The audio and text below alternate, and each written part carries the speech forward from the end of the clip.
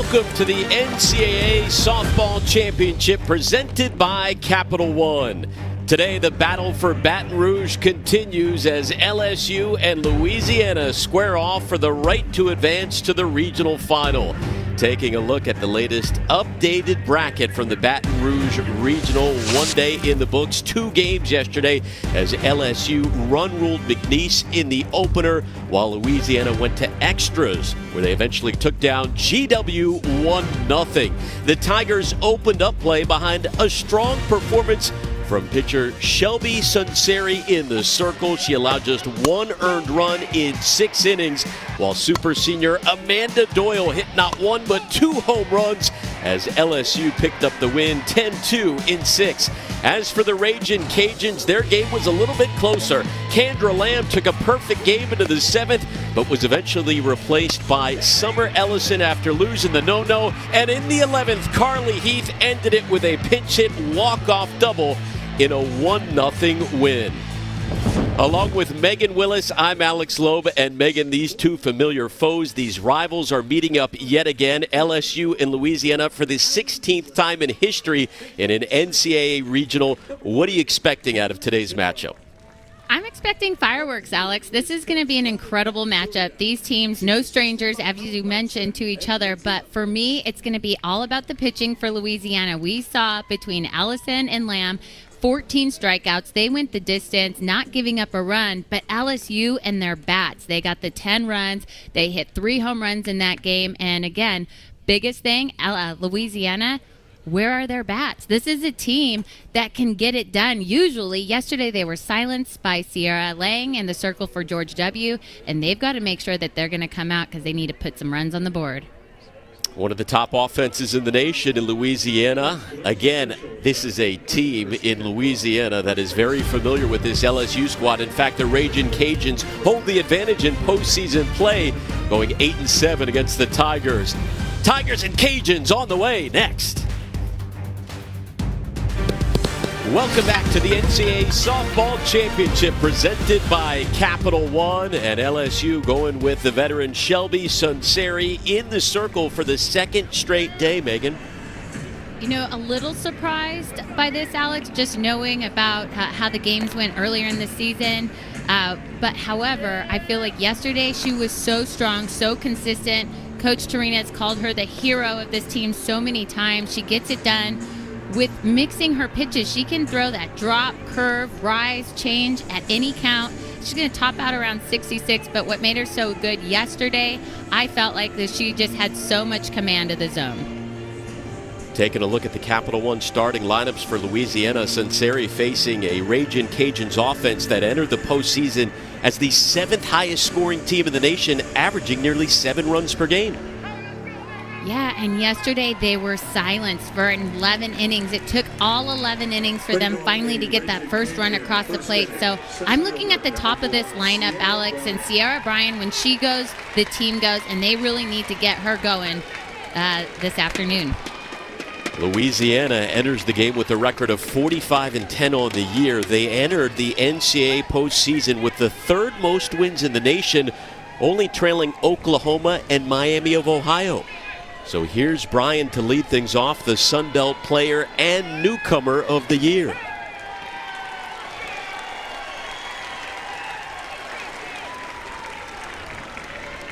For LSU, they come into the contest at 33-19, 20-9 here at Tiger Park, which is sold out today for the first time this season. 100% capacity allowed. LSU, the number 7 national seed, their 2nd highest regional seed in program history. Beautiful day here in Baton Rouge in the 80s and sunny.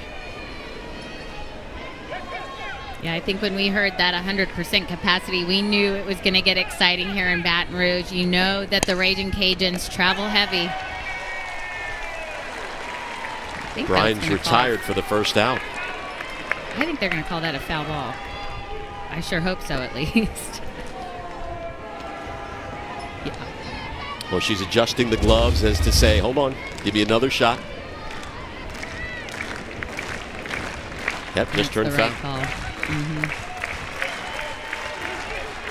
Bryan, the transfer from Georgia. Waits the 1-2.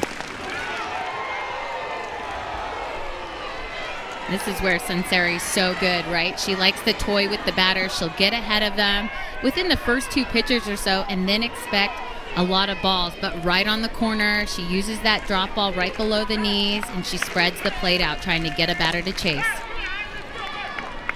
LSU beat Louisiana twice this year, but that was way back in February, a 4-0 win and a 3-2 victory as well. Shelby Sunseri did start one of those games for Beth Torina's squad. Sunseri in 3 1/3 allowed 2 runs and 4 hits to the Raging Cajuns.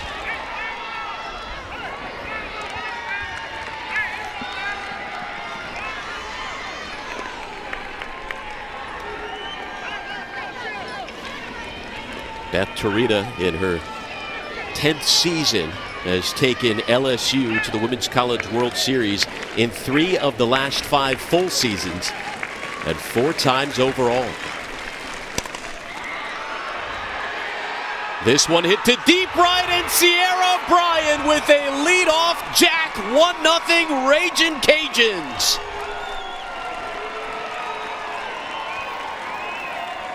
Well, I said it, Alex. This team needs Sierra Bryan at the top of the lineup. After yesterday, she had 5 at-bats. She was hitless. Today, not the same. This ball's a rise ball. It's up in the zone, and it's everything she wanted yesterday. Today, she's able to barrel this one up and send it deep. Ball was blasted. For Louisiana, that is now a program record 63 home runs on the season, top 25 in the nation. And this dugout is pumped again after they were limited to 1 run in 11 innings yesterday against George Washington.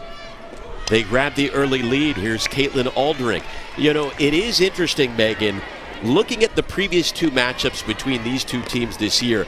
Maribeth Gorsuch pitched in both of those games and didn't give up a single run, but they opt to go with Sunseri, and Sierra Bryan takes her deep for the early Louisiana lead. Well, you know how I feel about games in the past. Yes, you learn from them. You're going to go back and watch those games just to see where the pitches were and see if you can take anything. But these 2 teams are completely different at this point. I think the fact that Louisiana only got 1 run, goes 11 innings, that's dangerous for LSU today, Alex. This is a bunch of hitters that are probably going to take out all that frustration right now, and will at least try to against Sunseri. Again, the winner of this game advances to the regional final tomorrow. Aldrich fouls one off. Well, since the calendar turned to April, Caitlin Aldrich has been on fire. She's been the team's best hitter entering the postseason since April 1st, batting .446, entering this Baton Rouge regional. And there is the first out as Aldrich retired.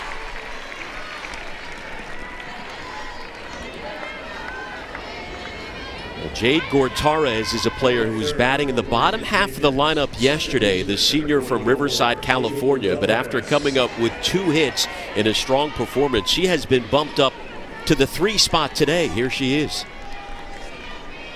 Yeah, no surprise, especially right now. Coaches are going to do the whole "what have you done for me lately?" A little surprised here, though. You see her swinging first pitch. That was something that we saw yesterday out of the Raging Cajuns offense. Just really aggressive, and it's hard to tell your batters, no, I don't want you to swing, but when they're aggressive at pitches out of the zone, that's when it becomes a problem. And that one, the rise ball, great job by Sunseri getting it up there and getting Gortarez to chase. 2-way now for Justice Mills, who was also moved up in the lineup to the cleanup spot. The former college roommate of Sierra Bryan's, back in their time at Athens playing for Georgia. Headed over to play with her with Louisiana as well, and has had a nice senior season, hitting .303 with 8 home runs on the year. Chop past Sunseri, and there's a base knock for Mills.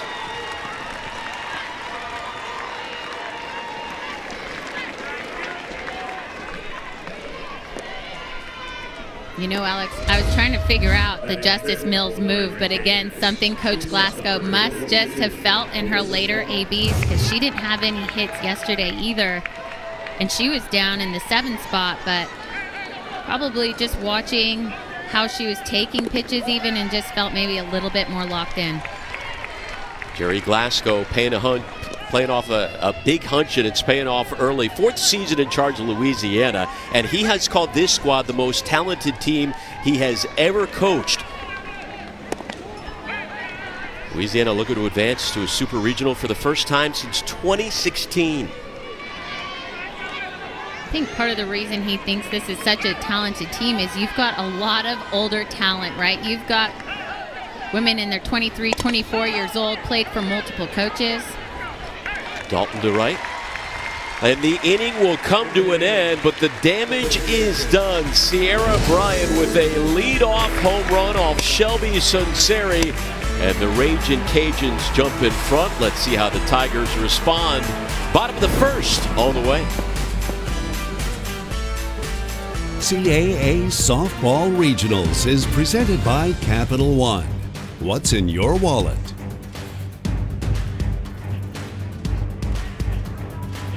Over 1,200 fans expected at Tiger Park today for this battle between the rivals, the in-state rivals, Louisiana and LSU. And getting the start in the circle for Louisiana will be the reigning 2-time Sun Belt Pitcher of the Year, Summer Ellison. Summer Ellison getting the nod today. I have to imagine we all presumed this would happen, just knowing that Lamb got the start yesterday. She did throw the 5 innings, however, but that's not enough to keep her out today. What she was so good at, Alex, is that she was spotting that drop ball to each corner, getting those 7 strikeouts.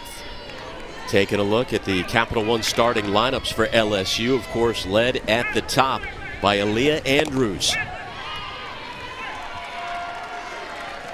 Beth Torina calls her a superhero, said she doesn't even want to think about the end of her career, which is winding down right now. One of the most electric center fielders in the nation, who, by the way, has had a ton of success against Louisiana pitching this year. 5 for 7 on the season, with a double and 2 stolen bases against the Ragin' Cajuns on the season. And that's exactly what you want to hear if you're a Tigers fan, because yesterday Andrews just held the 1 hit, and it was in her 4th at bat against McNeese. So again, looking for her. Same thing. I mean, you want this out of all of your leadoff hitters. You want them to set the tone. Bounces off the netting. As a team, LSU hitting .268 on the season, averaging a little over 4 runs per contest, but they did put up 10 yesterday against McNeese.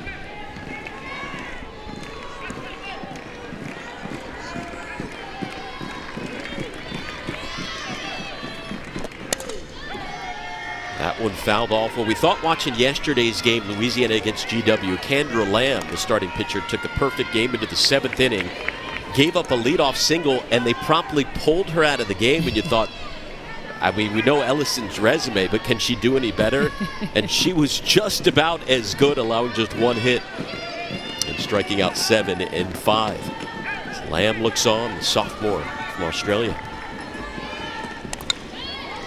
Yeah, I love that. It's like, okay, you got the 7 strikeouts, only 1 hit. What can I do? Okay, I'll go out and do the exact same, just a couple innings shy.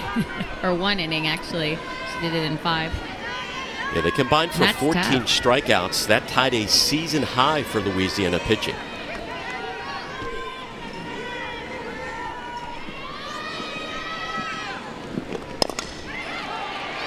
Andrews chops one up the middle, scooped up by Dalton.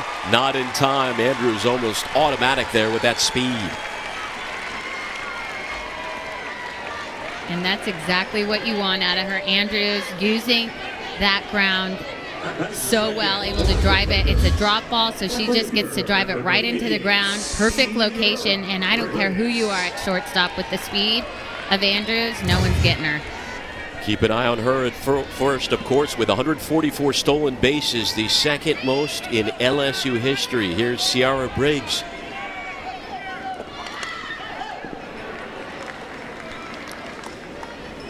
Ellison on the season has faced this LSU offense twice in 9 2/3 against the Tigers. Hasn't walked a batter, but has allowed 4 earned runs in those 2 meetings.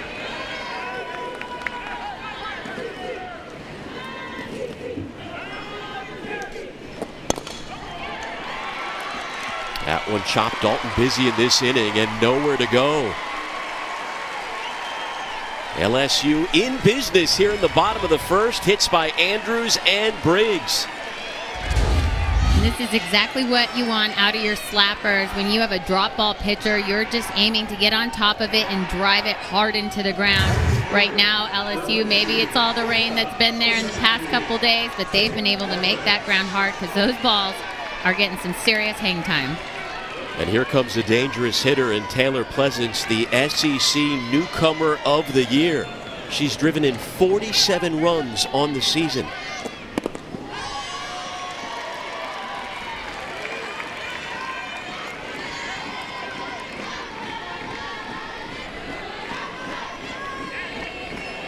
Pleasance, the team leader in home runs and RBIs, and was just as good, if not better, in SEC play, hitting nearly .370. Andrews is going. Here's the throw over to third, and Andrews is safe as both runners advance to scoring position. This is a classic play right here, Alex. You've got your 3-hole hitter who's not usually a bunter, show bunt to draw in the third baseman, and that's a close call right there. I mean, that becomes a race between Dalton and Andrews, and it almost looked like, I think the throw beat her. Andrews just slipping her hand in, and yep. I don't blame Coach Glasgow coming out to, oh, I thought he was going to argue.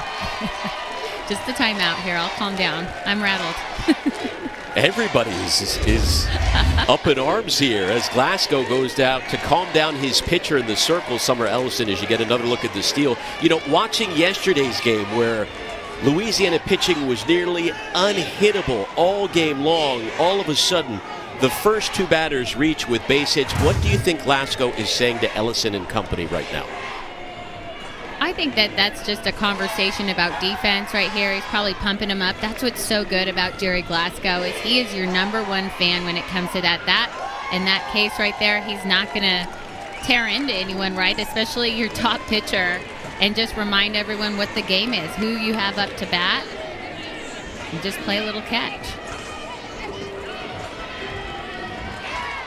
So here we go. Andrews on at third, Briggs at second, and Pleasance waiting on a 2-0 count. The dugout is pumped in already. LSU has 2 hits. That matches the number of hits Louisiana pitching allowed in 11 innings last night. And that one hits Pleasance. The bases are going to be loaded. Alex, I told you, fireworks. We're going to be on our toes, I think, this entire game between these two. This a drop ball. They're trying to establish the inside part of the plate. Pleasance all over the plate.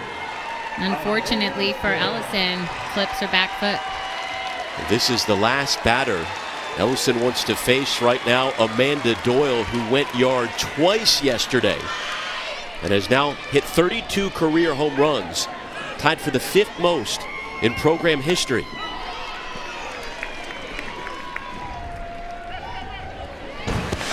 Here was Doyle, the super senior from California, yesterday against McNeese in the Baton Rouge regional opener.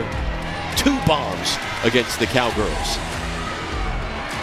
2 bombs in nearly exact same spot. So Doyle, so good on that outside corner, no matter if it was down in the zone or up in the zone. Her timing's spot on.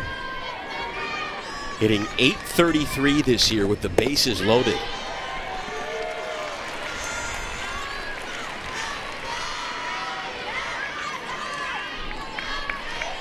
So Summer Ellison trying to get out of a jam right now.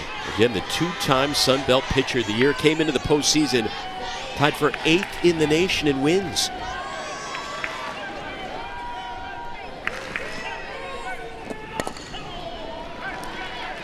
And Ellison gets ahead 1-2. I think that's what we learned earlier this week, and as we've been watching Ellison, is just how calm she is in the circle. She does not get rattled by much, Alex, and you can just see it right now. She goes right back at the next batter, right next pitch. This is what being a 6-year player is all about as well, right? You've been there, you've done that. This is nothing new for her. Andrews on third, Briggs at second, Pleasance on first. Doyle drives one to deep left field, and that one is off the track in the bottom of the wall. That will bring in at least one run. Here's another, and it's a 2-run double for Amanda Doyle as LSU jumps in front 2-1.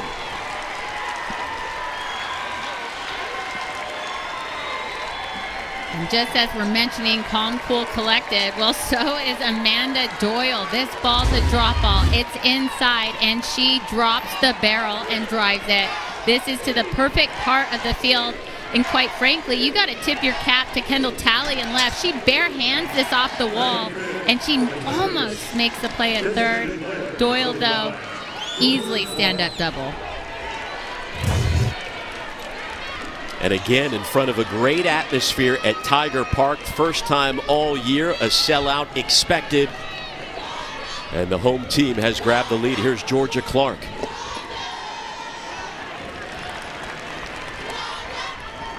Already action in the Louisiana bullpen. Kendra Lamb, the sophomore, warming up just in case. No surprise there. Just knowing exactly how quick Coach Glasgow made the change, even just giving up one hit yesterday, 0-0 ball game in the 7th.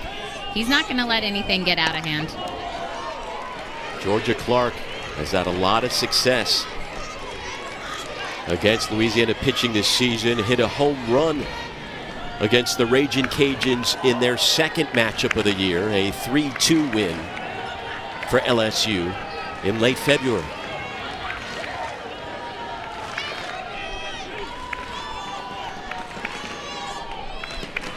Pleasance at third, Doyle on at second after the double. Clark golfs one to right field. Rawls makes the grab, and the runners will stay at their bases.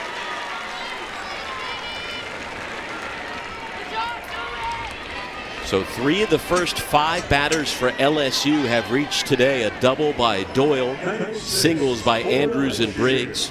And with one away, here's Raylene Gutierrez.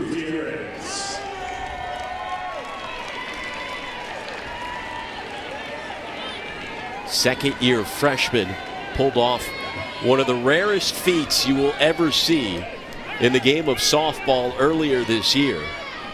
She hit an inside the park grand slam against Southeastern Louisiana.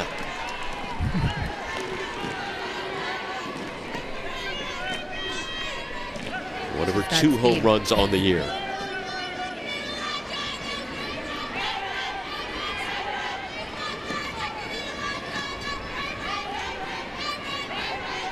Ellison already up over 20 pitches in this first inning. You know, for me, Ellison's still just hammering that drop ball right now, and I know that's her bread and butter, but yesterday we saw her mix in the curve and the change a little bit more, and just the way that LSU's swinging at that pitch right now. Maybe try to mix in a little bit, a couple other pitches like that. That's a nice looking low rise or screw. It's going to come out of the side of your hand either way. Get just a different look for these batters. Change their eyes up. You're going to see it's going to come out. It's moving up. It's moving out. 2-1 on the way from Ellison. Gutierrez chases that one upstairs. She smashes it to deep right. And there's another one. Oh, my goodness. LSU going to town in the first inning.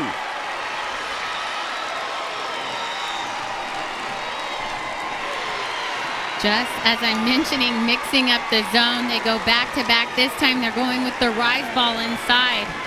And you know what? I'll eat my words. Gutierrez all over this rise ball and ready for it. Almost the exact location of Sierra Bryan's home run in the last half inning. Again, Summer Ellison came into this game 24-6 on the year, one of the winningest pitchers in the nation. And so far, she's only managed to get 1 out through the first 6 batters. A homer, a double, and 2 singles, and a hit batter. 5-1 Tigers. I mean, we saw it yesterday, Alex. This team is ready to swing the bat. They got the 10 runs against McNeese. And I felt like McNeese was coming in strong. They had Whitney Tate come on in there. You saw Jenna Edwards, and they were able to score off of both of them fairly easily. So again, this offense has definitely been doing its work, and it shows. Fireworks here in Baton Rouge early. We saw a pitcher's duel yesterday between Louisiana and GW, a 1-0 affair in 11 innings. But LSU's offense picking up right where they left off against McNeese. They scored 10 and 6. Sunseri, the pitcher, she tripled earlier this year against Louisiana pitching.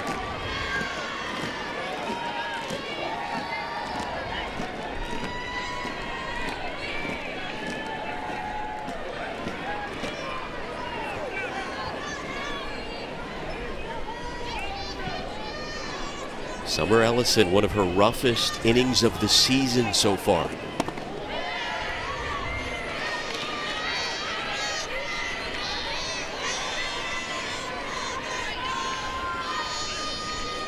Five runs allowed, all earned off 4 hits.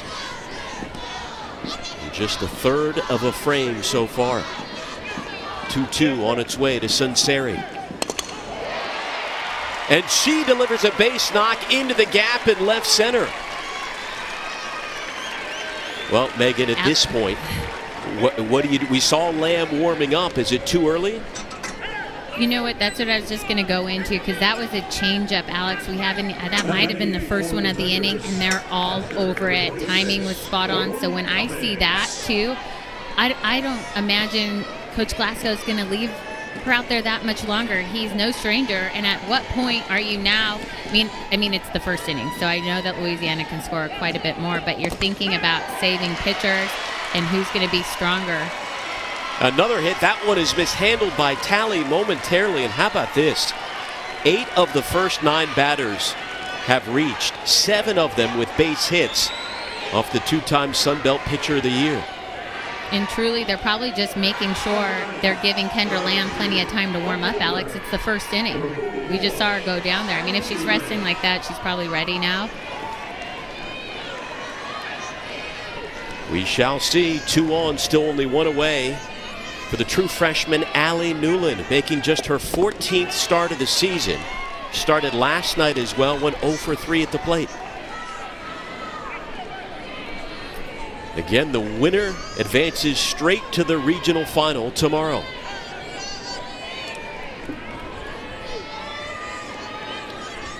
Pitch number 31 of the inning for Ellison. There is strike 1.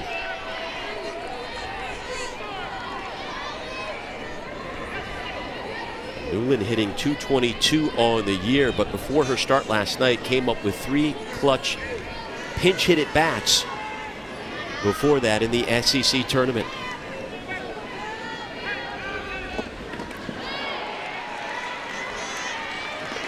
Went around 1-2. A home run by Raylene Gutierrez, double by Amanda Doyle, and 4 more singles so far from the LSU offense here in the first.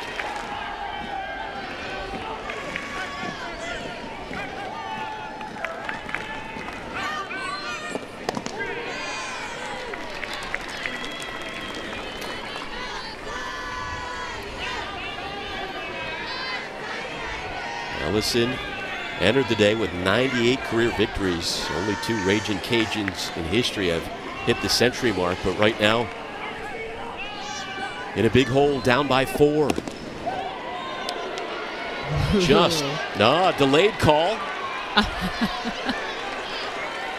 Wow, okay. And there is the second out.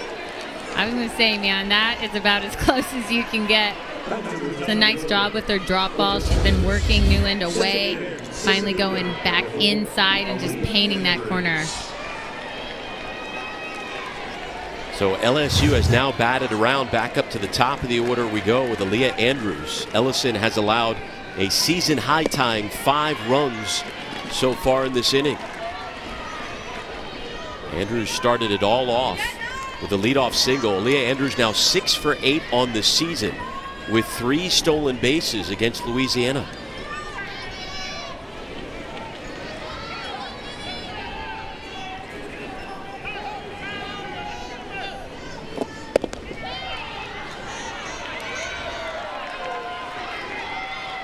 Sunseri over at second, Cummins on at first.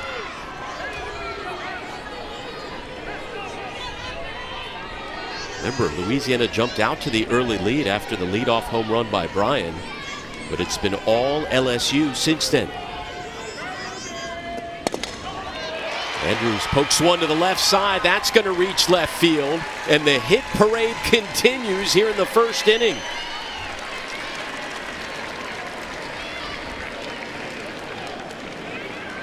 This is just so huge for Aaliyah Andrews. Again, yesterday, just the 1 hit late in the game. Today already 2 hits, and you're still in the first. And this is the right move right here. I have to imagine Jerry's going to make the change, go with Kendra Lamb. And some days it's just, oh, switcheroo. Bit of a surprise. It's like Vanessa Foreman's coming to the circle. So how about that? A pitching change early on. We'll take a timeout in Baton Rouge. The Tigers up 5-1 over the Ragin' Cajuns. And the sophomore from Lakewood, California, takes over for Ellison in the circle, Megan, facing Sierra Briggs. Bit surprised at all they go with Foreman instead of Lamb? You know, yes and no. Very neutral here.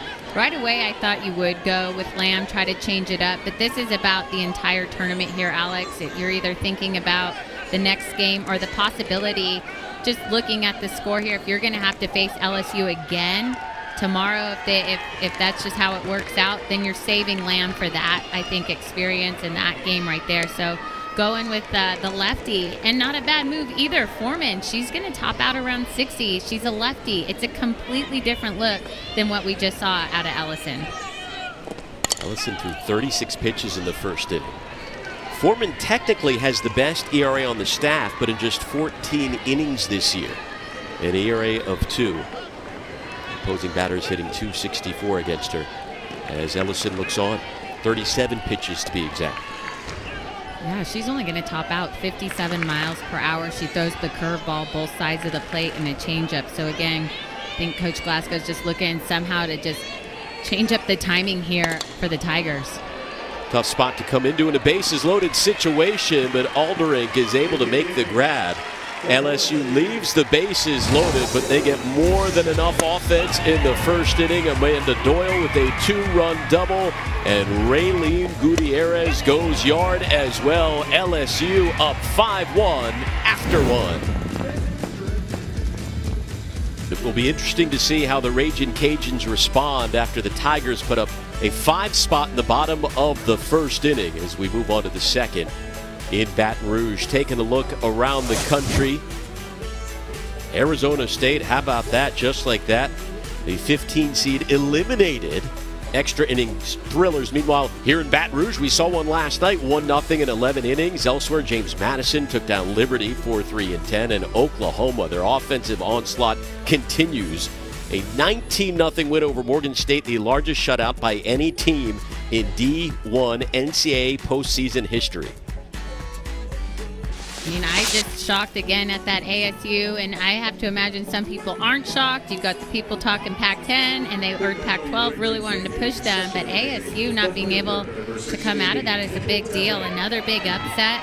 Georgia over top of Duke today. That was just today, and Duke, the high seed, they're the 13 seed, but the regional was in Athens, so probably played a little bit of a part of it. You get that home crowd feel. You and I have called some games out there, and Athens gets rocking out there. They love their squad out there. A lot of upsets and interesting games around the nation. back here in Baton Rouge. The 6, 7, and 8 hitters due up in the second. Talley, Heath, and Rawls. Kendall Talley had a couple of hits last night and a couple of hits earlier this year in the second meeting between these two teams. Well, for LSU, you know, they came into the postseason with a deceiving record. They were 32-19 before yesterday, 13-11 in the SEC. But you look at the strength of schedule, and you take away the Ivy League teams, which have just gotten underway in their spring season, their delayed spring season. And LSU not only played the toughest strength of schedule in the nation, they had the highest numerical strength of schedule anyone in the nation has played in 14 years. And Beth Torina told us, she said, listen, it's kind of a blessing and a curse. You know, it was a curse early on. We suffered a number of defeats, but it's a blessing because now they are battle tested for the postseason. Yeah, and it's one of those things, Alex, it's a slippery slope because you're trying to make sure your team understands, right? And they're not getting down on themselves, even though that number in the L column keeps creeping up. Louisiana starts off the second inning with a base hit by Talley. And it's so important. You see those losses and you get down on yourself, but again, it's big picture and you just have to keep harping on it. And that's what Coach Torina is talking about, you know, all season long. And even talking to the athletes themselves, it wasn't until they saw their name on the screen on Sunday at selection show that they were number 7 that they were like, oh, okay, so it really does mean something, the strength of schedule. Apparently it does. And playing all those tough teams early, nothing will surprise them now. They're up 5-1 here. And how about this? Carly Heath getting the start. All she did last night was come off the bench in the 11th inning and deliver a pinch hit walk-off double to end it against George Washington. For me, Alex, it was all about that interview we got from her afterwards and what she said about just taking over for the number 4 hitter, Julie Rawls. She said she was the leader on that team and she just wanted to step up and make her proud. And I have to imagine she's pretty proud. The fact that she was able to stay composed, she got a pitch she could handle and drive it off the wall. A clutch performance, by the way, there moments ago. Talley moved on over to second base. This one shot back to Sinceri. 1 away.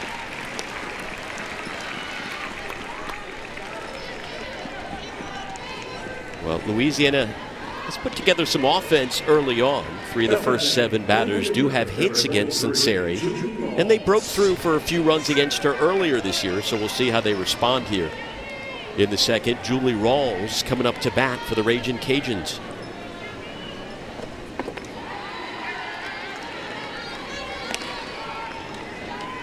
Rawls, one of 8 transfers that are usually in the starting lineup for this Louisiana squad.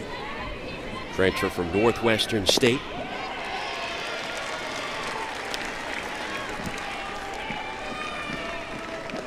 Team leader in home runs and RBIs. Just a really gritty player. Has battled through a thumb injury since pretty much the entire season.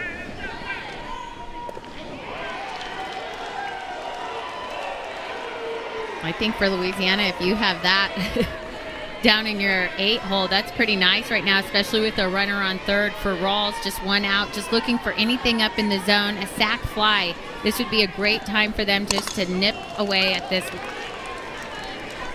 score. And even if they can come out of the second inning just with 1 run, that's huge. Again, Louisiana averaging nearly 7 runs per game. 7th highest scoring team in the nation and top 25 in the country in home runs and batting average as well. Full count on the way.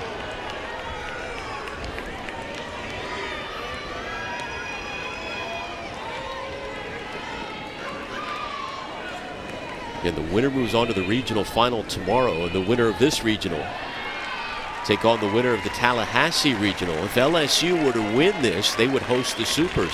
But here we go, a walk to Rawls, in Louisiana now has 2 aboard in business with only 1 away here in the second. First walk of the day for Sinceri.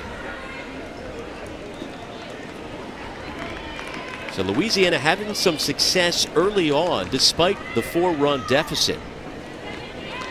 4 of the first 8 batters have reached against Shelby Sunseri. You can tell it's a hot, humid day out there, mid to upper 80s. And a pinch hitter coming up for Sophie Hiskos, who scored the game-winning run last night, but won't get a chance to bat, at least right now. Here is Bailey Curry, who was in the starting lineup yesterday, the junior transfer from Toledo.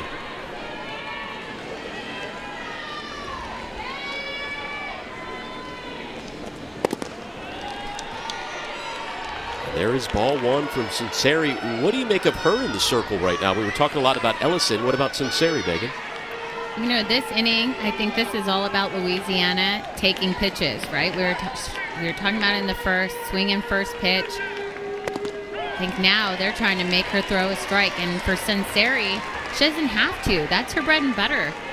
She'll usually get ahead in that first 1 or 2, and then she just toys with batters. She'll throw that drop ball out of the zone, either low or off the plate, go high at the eyes, and usually that's what makes her so good, right, as she tries to get batters to swing at balls. Curry did go around on that, so it's 1-2. I'm not sure about that one, Alex. Let's get another look. Oh, all right, fine. From that angle. Curry exhales as she gets ready for the 1-2 with Talley on third, Rawls on first. That one just misses. And that's what makes Sunseri so good, is that's nearly the exact same pitch, but she can bring it just a little bit further inside. So good with her location. She can throw it for a strike, throw it for the river, and go in the other batter's box.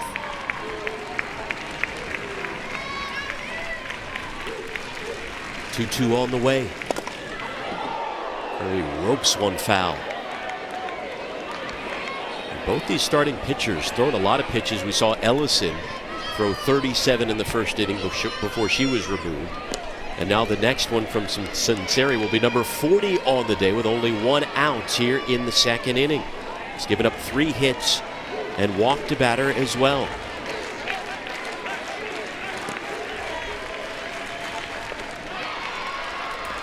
Another full count coming up from Sunseri.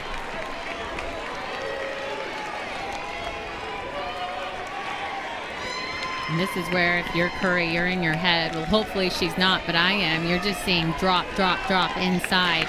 You're thinking, am I going to get it again? She doesn't want to walk me, or are they finally going to go with a different pitch? Maybe it's going to be drop away. We rise up. Payoff pitch. Curry reaches for that one and fouls it back. Again, Sunseri did allow 2 runs in 3 1/3 earlier this year in her start against this Louisiana team.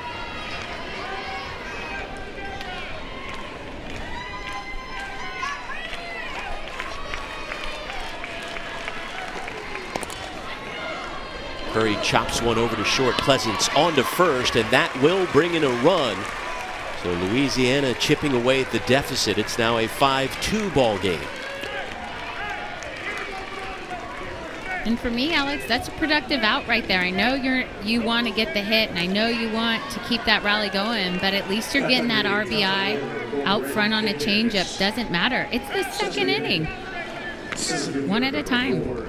Still early, want to stay within striking distance. Back up to the top of the order we go as Sierra Bryan led off the game with a home run, the 31st homer of her career.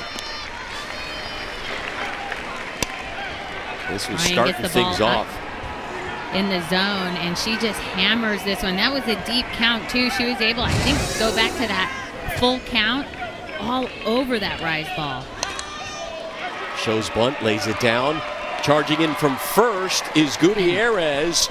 And you're not going to catch the speedy Bryan over at first. No, but they're going to call her out. She was out of the box. The home plate umpire calling dead ball, dead ball. Going to say she, again, that back foot was out of the box, and that's going to be the 3rd out.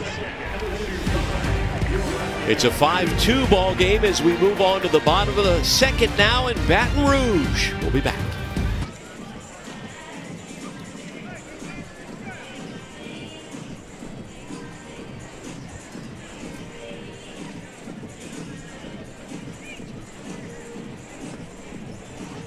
We're back in Baton Rouge. Louisiana up, top of the second, have a chance to keep putting on some runs. And unfortunately, with the runner on second, Sierra Bryan, who would have been safe, gets called out as you see that back foot, her back left foot out of the batter's box in front of home plate when she makes contact. And because of that, she is out. And unfortunately for the Ragin' Cajuns, that was a huge opportunity that they missed. Again, runner on second.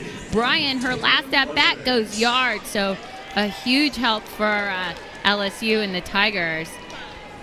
Yep. The Louisiana Ragin' Cajuns do get one, so they've scored in each inning, but still trail by 3. Vanessa Foreman, after replacing Summer Ellison out of the pen, back in the circle. Now for the second against Taylor Pleasance.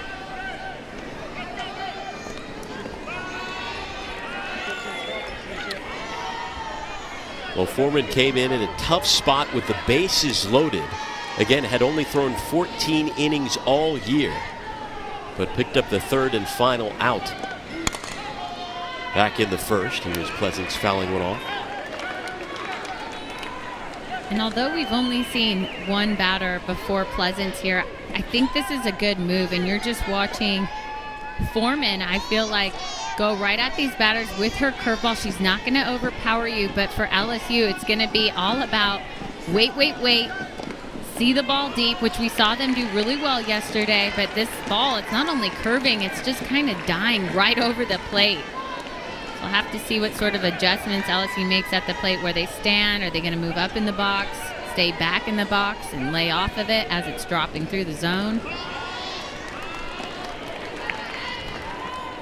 The last time there was a postseason, Foreman was a part of it with the 2019 Arizona squad that made it to the Women's College World Series.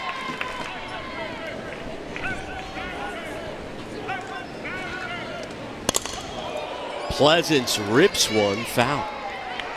Nice grab.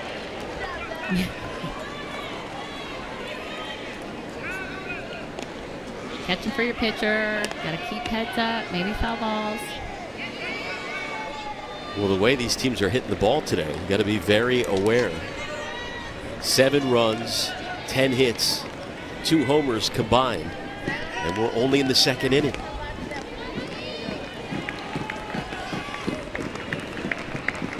Full count offering, and we'll do it again.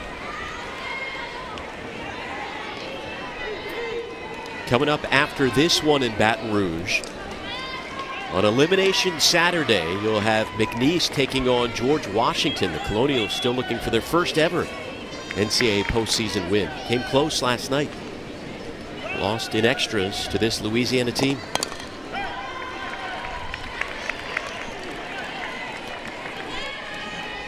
You know, Alex, we're talking a lot about how Louisiana and they have their transfers. I know Oklahoma State and Kenny Gajewski called himself Transfer U, but I think Jerry here has them beat. And on the flip side, LSU has 0 transfers, so kind of a tale of 2 different stories when it comes to building these rosters for these squads. There's one of those transfers, Dalton, getting it done. Pleasance retired. The Women's College World Series returns to Oklahoma City this year. Finally, we got postseason softball back. The action begins Thursday, June 3rd at noon Eastern, live on ESPN. For more info, go to ncaa.com, the official online home for all 90 NCAA championships. Megan, we said it a bunch yesterday, but it is so nice to have a Women's College World Series returning after the season was cut short a year ago. This feels like normal. Absolutely.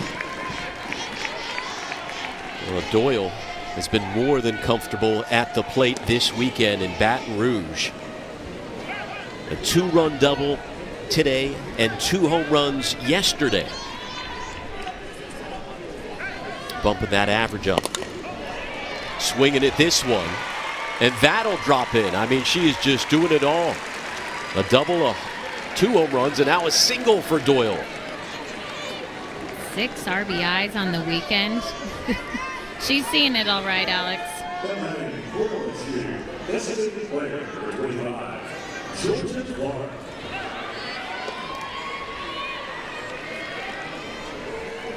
Here comes Georgia Clark, 8 home runs on the season.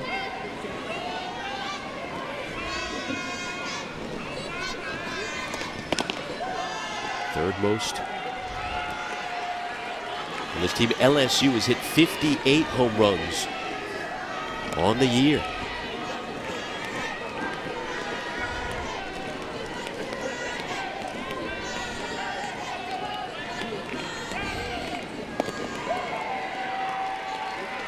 Right over the plate. It's hard. Even Pisco's behind the plate kind of jumping at that because you've got a runner on. Just goes to show you this is a pitcher, Foreman, just topping out 57. She throws that changeup, though. It's going to be down in the 40s, so it's slow, slower, slowest.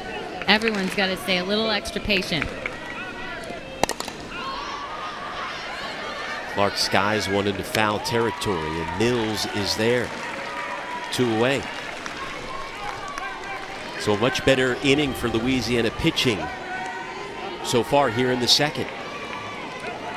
Yeah, and I think that's something, you know, sometimes pitchers a little bit younger get caught up on speed and having to throw harder. Doesn't always mean you're going to be successful, right? You still got to make the ball move. You still got to spin it nice and tight. And what I've seen out of Foreman so far, she's got an incredible curveball. You see the fact that she's able to throw it to both sides of the plate and just drops down in the zone as well. First pitch strike. Gutierrez with 3 home runs on the year, 2 that have actually gone over the wall. Inside the Parker, as we mentioned. Her 3rd home run of the year came in the 1st inning.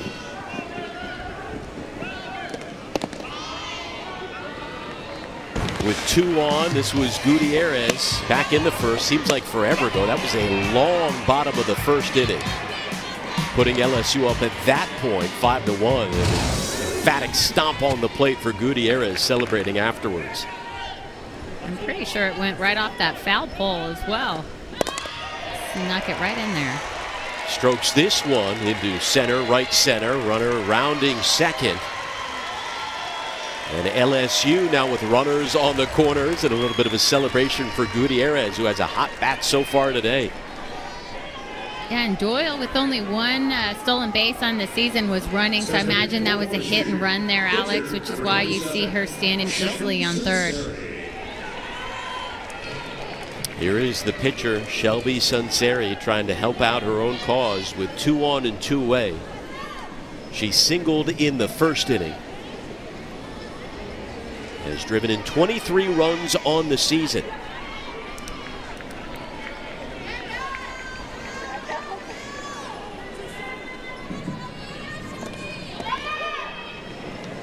Runner on 1st is going. Here's the throw, cut off.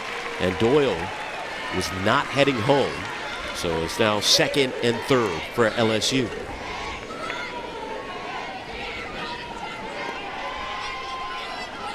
For Sunseri, offensively, her breakout year came in 2019 when she launched 17 home runs and drove in 60 runs. More than half her career homers came in that season.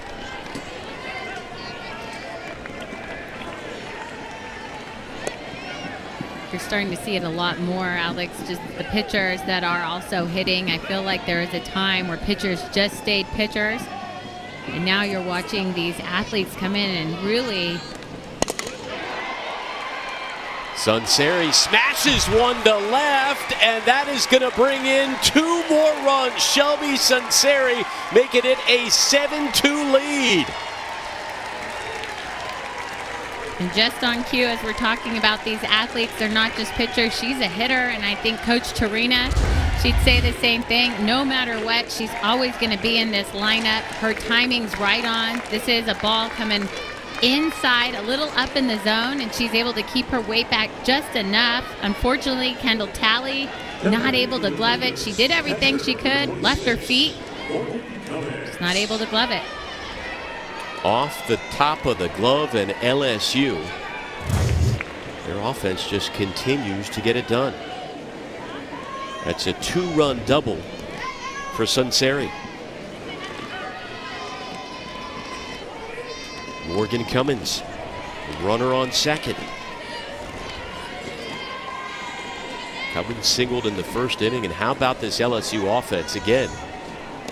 Averaging just under 5 runs per game on this season, but they scored 10 runs in 6 innings yesterday and now have 7 in an inning and 2/3 so far today.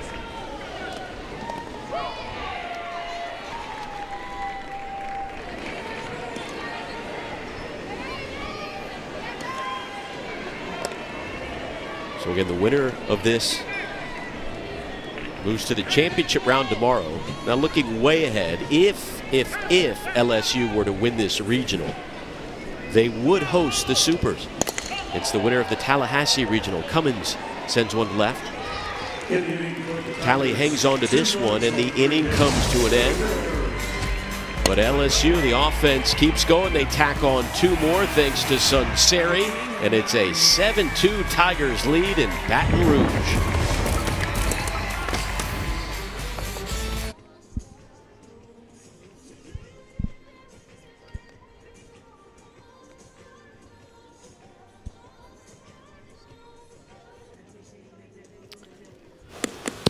Welcome back to the NCAA Softball Championship presented by Capital One. Don't miss a minute of the action from around the country as the regionals take place. We'll take you to the best live action on the 7 Innings live show on the ESPN app. You can see every game, every big moment on the road to the Women's College World Series only on the ESPN networks. Plenty of action taking place here in Baton Rouge. 9 runs and 13 hits combined so far. LSU with a majority of them as they take their 7-2 lead into the 3rd inning. Caitlin Aldrich swinging away and immediately retired for the first out.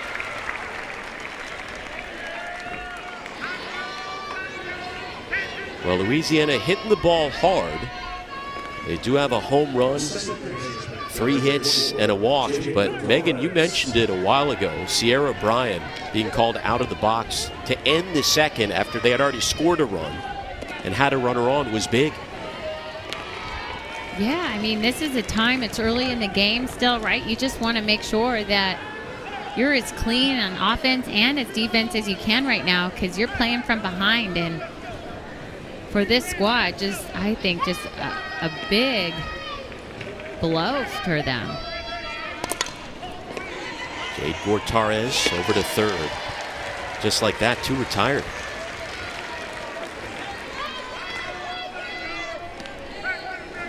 When LSU's been at the plate, their 2 innings, their 2 bottom half of the innings combined for 35 minutes long.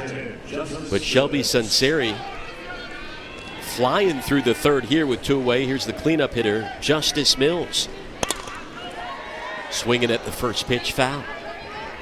So again, you're watching, and as long as their strike's not a problem, right? But this squad, very aggressive at the plate, wanting to swing early. But they also know for Sunseri, more than likely, that's going to be your best pitch too, Alex, right? She likes to get ahead in that first one, if not the second. So I don't blame them for swinging as long as they're swinging at the good pitches. Mills singled in the 1st inning.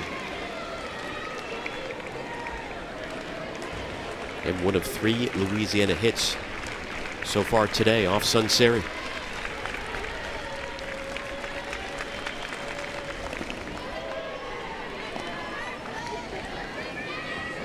They call her Juice Mills. She has come up big in a number of clutch situations this year. And they will need that again in today's game if they want to rally. Swing and a miss, however. Inning-ending strikeout for Shelby Sunseri. Her first K of the day. A 1-2-3 inning. On to the bottom of the 3rd. We go. The party that every player wants to be at. It's going to be passionate softball for sure. Back to crown a national champion for the first time since 2019. They get to chase history here. Women's College World Series is back. It has been 718 days since we last had a champion crown, but who's counting? Finally here. I know I am. We have been waiting quite some time for this, Megan. I know you're with me. Somebody is. 336 days between the last game of 2020 and the first one of 2021, and that first game featured this LSU team taking on McNeese in the official first game of this season. And here we are, all these games and days later, and LSU dominating so far in the postseason. Run ruled McNeese 10-2 yesterday, up 7-2 today against Louisiana. And the 9-1 and 2 hitters leading things off for the Tigers here in the bottom of the third. This LSU squad, their offense really showing out this weekend. I think yesterday, they just, the way that they were able to hit 1 through 9, you had 3 home runs. I think late in the game, the adjustments on the third pitcher, so good as well. And today's the same. Allie Newland retired as Foreman back out there. Again, in case you missed it, Summer Ellison, the 2-time Sun Belt Pitcher of the Year, started the game, but didn't make it out of the first inning. Only lasted 37 pitches and was replaced by the sophomore Foreman. And that, I think, again, goes back to the way both of these teams know each other so well. Remember, Ellison's 6th-year senior on this squad, so you know LSU has a lot of video and a lot of scouting on them, and that's something they take so much pride in. Coach Tarina, Howard Dobson, Lindsay Leftwich, just so good at scouting opponents, and you could just tell. I mean, every pitch Ellison threw to this lineup, they were all over. The drop ball. Once Gutierrez got the rise ball, she hits it out. And then at the last straw was the changeup for me. When they were able to sit changeup and we didn't see her throw that many, you just knew they were all over Ellison. And you know what? Some days it's just not your day. And unfortunately, that was today for Summer Ellison. Now for her, I think you've got to forget that as quick as possible, Alex, because there's still a lot of tournament left. And this team is a team that can fight back easily. They've got the offense to do it. It's just going to see if they've got the grit to do it now, too. Absolutely. A talented Ragin' Cajuns team came into this one 45-10 on the year. Now, keep in mind, all 10 losses have come when they have been held to fewer than 5 runs in a game. What a stat. Usually it's, you know, held to no runs or 1 run, but they have to be held to just 4 or 5. You know, LSU probably sick and tired of hearing all about the Louisiana offense, because they put up 17 runs in just over 8 innings so far this weekend.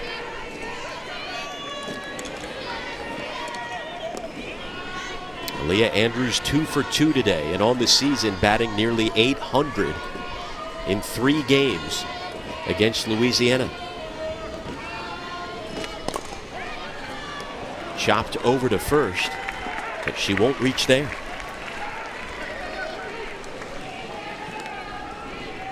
The pitching starting to settle down for both teams. Batting for the Tigers, left fielder number 88, Sierra Briggs. Here comes Sierra Briggs, member of the All-SEC newcomer team, sitting .329 on the season heading into this regional. And for her career, batting nearly .350.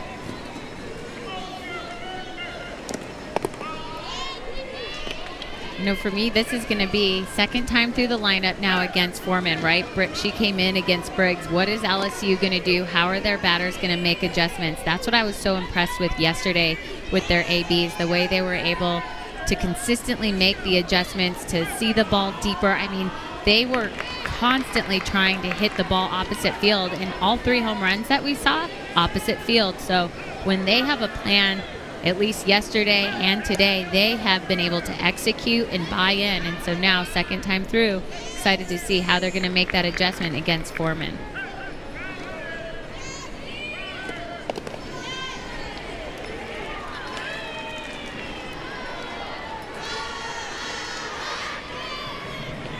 Briggs singled off of Ellison in the first inning, and flew out with the bases loaded against Foreman. That was the first batter to face Foreman out of the pen.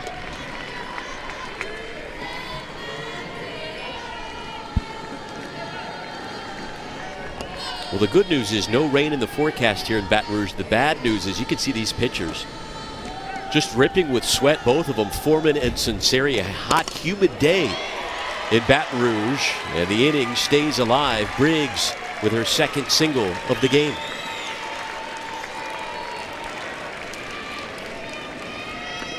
And for Briggs, this is exactly what I was talking about. Her second time seeing her. First time up, she was out front. It was a lazy fly ball to third base. This time, keeps her weight back, waits on the pitch, and able to drive it to the right side. 11th hit of the game already for LSU. Here is Taylor Pleasance. Was hit by a pitch in the first inning and grounded out in the second. And hit by a pitch again. No, Taylor Pleasance does stand on the plate. She is taking away that inside part of the plate out Louisiana. Trying to still go in. Unfortunately, twice now they've hit her. She was hit once this year in 52 games. Meanwhile, in 3 innings today, she's been hit twice. Means you and I are going to have to watch where she stands in the box against other teams. This might be a Louisiana thing. Talented hitter. Here's Amanda Doyle in the cleanup spot. She has been absolutely on fire. Sends one down the line and foul. She's 2 for 2 today. A 2-run double and a single. And of course, 2 home runs yesterday. Tied for the 5th most career home runs in LSU history with 32.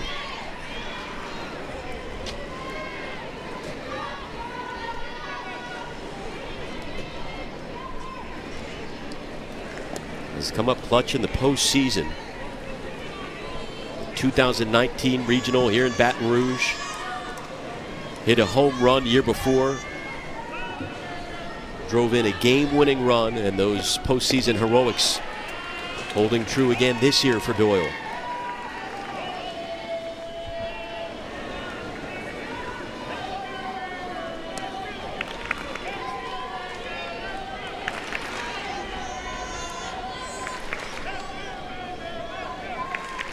Briggs on second, Pleasance on at first.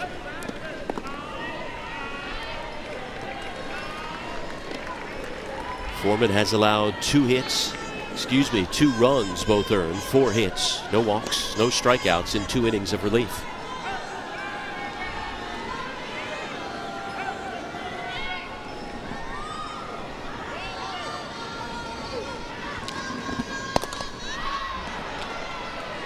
Doyle sends this one to right field, and Rawls is there. The inning comes to an end.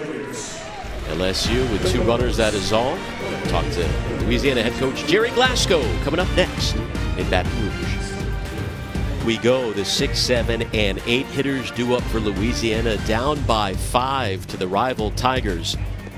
Here on day 2 of the Baton Rouge Regional. The winner of this one advances straight to the regional final tomorrow.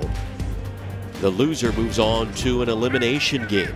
So Kendall Talley, Carla Heath, and Julie Rawls due up. But first, we're joined by Jerry Glasgow, the head coach of the Ragin' Cajuns. And coach, I know it was a short outing for Summer Ellison. What did you see out of her today? Not enough. Just some days it happens. Maybe brought it back too quick. You know, I don't know. They were all over. Give LSU credit. I mean, they responded. We put a run up, and I was frustrated we didn't go for the, like we poked the bear.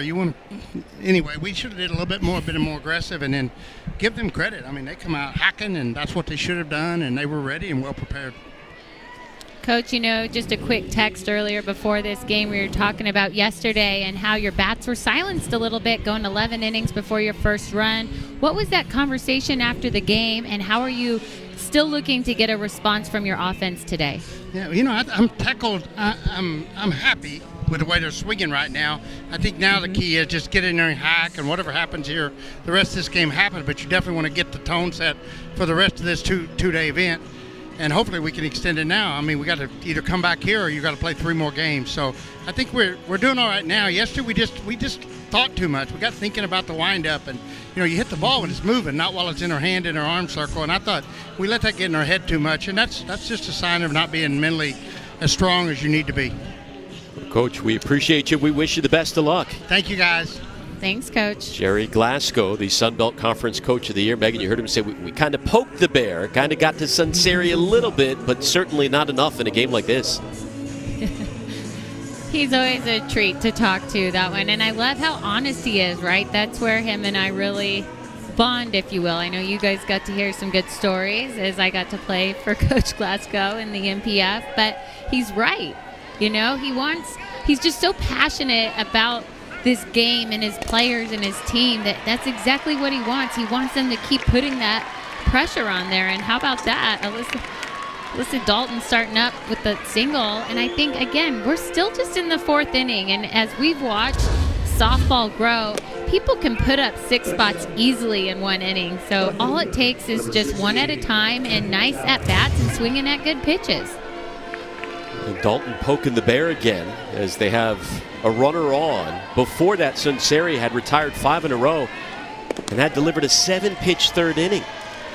But here in the 4th, the leadoff hitter aboard. And here is Talley, who singled in the 2nd.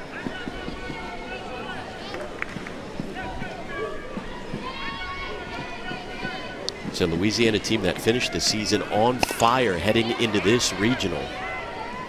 They had won 29 of their last 33 games heading into Baton Rouge.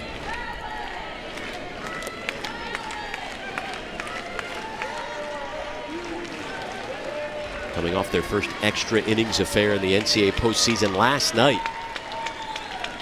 Since 2018, that one bounces in for ball 1.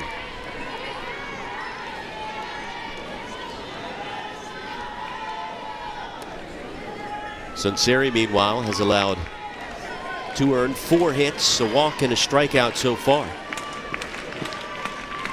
The 7th highest scoring team in the nation.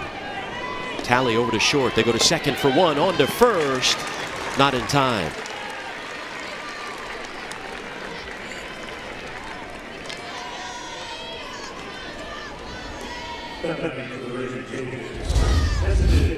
Like the way Sunseri comes back here after giving up that single, still hammering that drop ball outside part of the plate, and that's where you want to throw it, right? You're trying to induce the ground ball to the left side so your defense can try for that double play. It was Carly Heath, thought about it, laid off. Strike 1, again, delivered that dramatic walk-off pinch hit last night. Transferred over from South Carolina. During 2019 with the Gamecocks, hit .315 as a freshman while going 8-0 in the circle. And how about you get your start after earning that start, and now your second AB, you're going to get back-to-back changeups. That's dirty. First time we've seen that from Sunseri today. Ready with the 0-2. Got her. 3 changeups in a row, Alex. That is just not fair. I think you think about it in your head as a batter, and surely, no way she's going to throw me 3, and there she does. This time she's able to get it a little bit lower, and unfortunately for Heath, just not able to pick up on it. And that's how she got her first changeup against, or strikeout against Justice Mills, was a changeup. So now you're kind of seeing how Sunseri and LSU are changing up their pitching game plan and going a little bit more off speed this inning. Yeah, that was a nasty at-bat by Sunseri against Heath. Now facing Julie Rawls, who walked in the 2nd inning, the only walk issued today by Sunseri. Sunseri picked up win number 10 on this season last night. 10-6 on the year.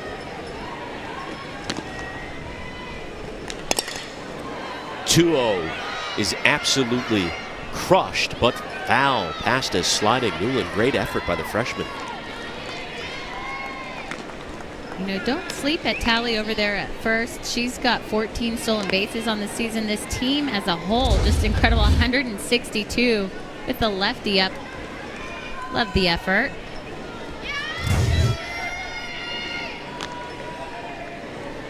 But that's something I'd like to see out of Louisiana. Get some base runners moving, try to make something happen.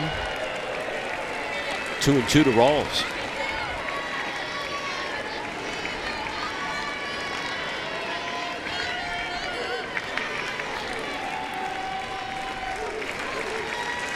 had base runners on in 3 of the 4 innings so far. Somehow, somewhere, that one missed. They wanted it. I wanted it. That looked like a nice pitch. That drop ball outside corner. Her and Cummins trying to pull that one in. I like it. The fans going crazy in the background. Nice crowd on hand here at Tiger Park. We'll do it again. The full count offering.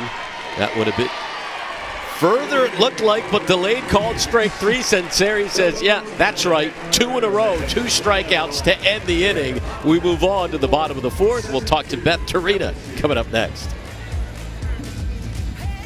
LSU coming up to bat in the bottom of the 4th inning, up by 5, 7-2. We're now joined by their head coach, Beth Tarita. And speaking of your offense, Coach, what has gotten into them? 17 runs in 9 innings so far in this regional. What are they doing right at the plate?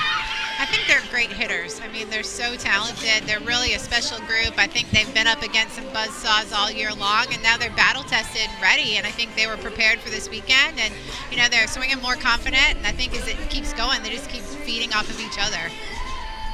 You decided to go with Sanseri, game 2. I know you and I chatted a little bit. What was it that made you decide to go with her again today? I just thought it was a good matchup. I just feel like she's so fearless for us. You know, I just thought also after what they had seen yesterday in the 11 innings with George Washington, I just thought it was a good matchup today. You know, and honestly, I was still trying to decide walking down the stairs. I thought we had a few good options to go on the mound today. I'm confident in our whole staff, but she's doing a great job for us.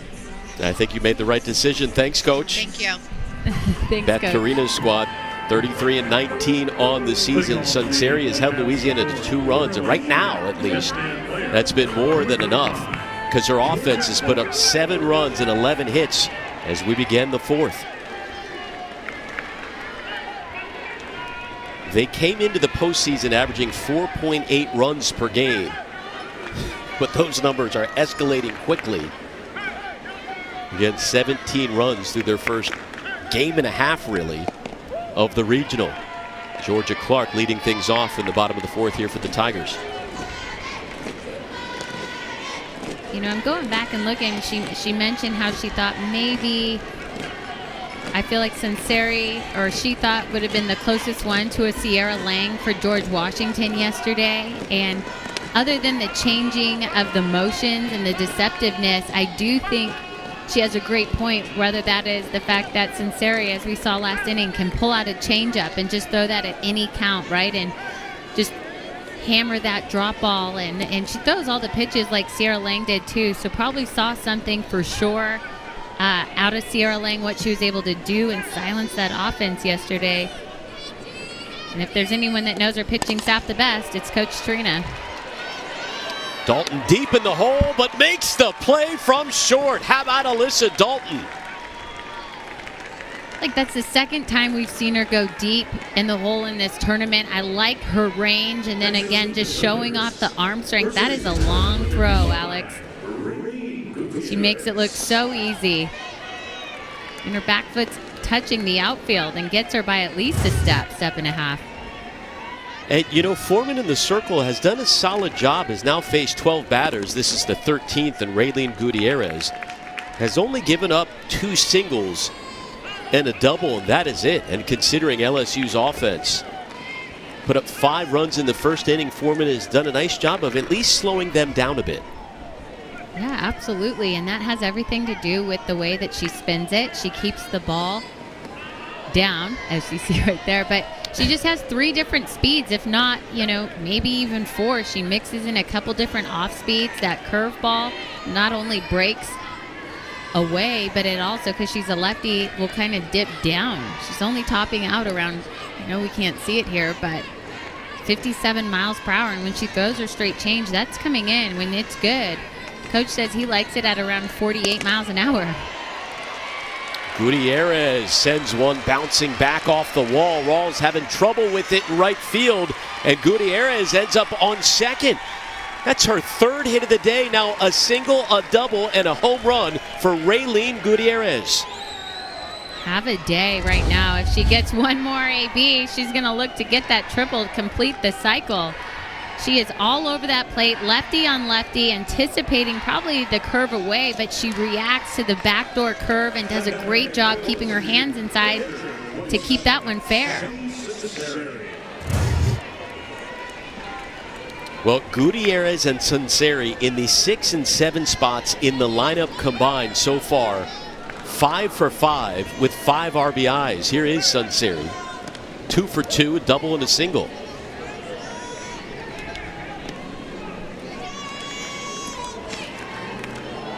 They have done the damage.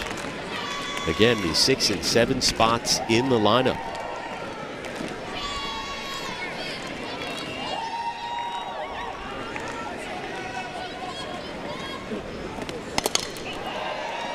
Sunseri gives one a ride to right field, and just in front of the track is Rawls. Runner advances.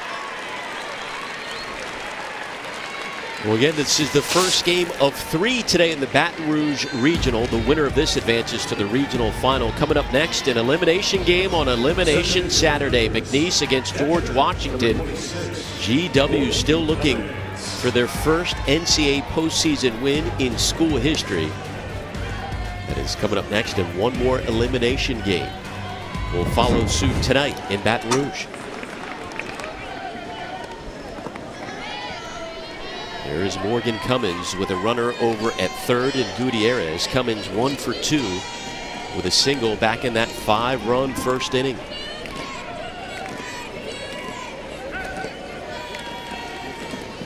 Eleven batters came to the plate back in the first, bringing home 5 runs.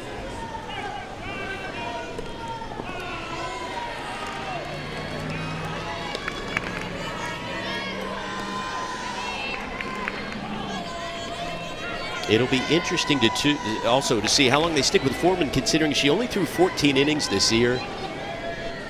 You can see how hot it is out on the field.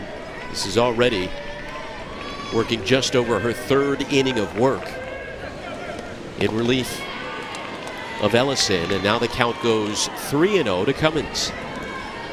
Well, you know, Alex, I think at this point you try to ride her out as long as you can, but at certain point, if for whatever reason they get a couple more runs right now, I wouldn't be surprised if you see Lamb try to keep them in this game, because a couple more runs, then they're in run rule territory, right? And you want those extra 2 innings. Again, this is a hot offense. This Louisiana offense has the capability to put up 2-3 runs an inning to get themselves back in it. So again, I think they're going to hold on and keep her there.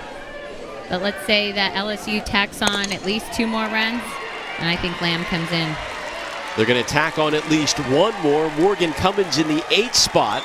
Now 2 for 3. It's an 8-2 lead. And how about this, Megan? The 6, 7, and 8 hitters have now combined for 7 hits. I'm doing the math here. 6 RBIs, 7 hits, 2 doubles, a homer, and 4 singles. Just phenomenal performance for LSU in the bottom half of the order. You love to see that, absolutely. And that was a great swing. That ball tailing down, tailing away. And I just so impressed. I keep talking about it. It's just the way that they have made the quick adjustments. And here you're going to see that change made. We said they're going to tack on 1. It didn't take 2. It's just 1. But we're not going to see Kendra Lamb. New pitcher coming up again for the Ragin' Cajuns. We'll be back.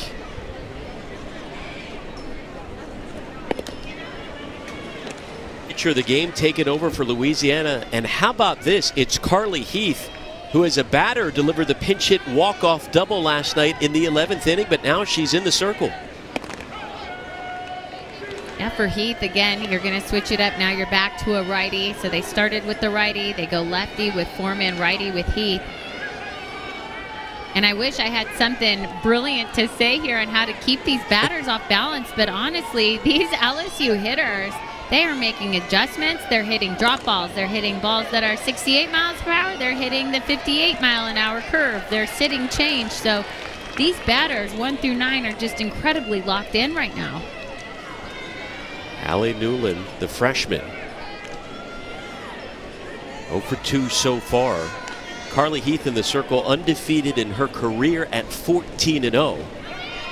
but this year has only thrown 16 2/3 as the runner advances there into scoring position. Cummins moves on to second. Well, and if you're Heath, I mean, you're trying to keep your team from getting run ruled right now, as hard as that is to believe. You're a 45-10 team on the year. Louisiana hasn't been run ruled at all this year. They're trailing 8-2 with a runner on second. Again, the run rule goes into effect in the 5th. Well, and that's why we heard from Coach Glasgow. The last half inning is just hats off to LSU and their batters, the way they came out against Summer Allison. I mean, I don't think many people would have predicted that unless you're on the LSU staff. I mean, the fact that they were able to come out and get things going. Aaliyah Andrews, Sierra Briggs with the slaps, they were just driving that ball into the ground. Pleasant's hit by pitch, and then Doyle with that big two RBI double. That set the tone. Then all of a sudden, the drop ball goes away. Now Ellison trying to go up in the zone, which I thought was the right call too. I think you needed to change the eyes. Gutierrez goes yard on a rise ball. This is what I'm talking about. This team was ready for every single pitch that Ellison had. 13 hits tonight, and Beth Torina echoed those sentiments earlier. She said, we were ready. We were prepared for this. You could tell they had scouted Ellison well, and they had faced her already twice this season, back in February. Yeah, and that was something Coach Trina also mentioned. Again, everyone's so big into scouting. They need to be. That's the way our game's going, and I love it. But they've been holding on to games and video since early in the season. She mentioned it. She's like, we just keep them in our back pocket because usually we know we're going to probably face them in the postseason. Good idea by Torina, as Cummins will head back to second on the foul ball. The motto for LSU this year is, I love their motto, make it count, but not too much. They want to make the moment big, but Beth Torina told us you don't want to make the moment too big where you're overanalyzing things and thinking too much. So far, that motto has paid off in this regional. Yeah, and go figure. I believe it was Taylor Pleasance. Correct me if I'm wrong, but she was the one that really needed to make sure to not make it too big. And what she meant by that is you just start overanalyzing everything too much and you start overthinking. And when you get to that point as an athlete, then you're in a lot of trouble because you're not just see ball, hit ball. You're not keeping it simple at that point. Newland holds off, and she did go around. So Allie Newland with an inning-ending strikeout at the hands of Carly Heath, who comes out of the pen. LSU extends their lead to 8-2 as we move on to the 5th.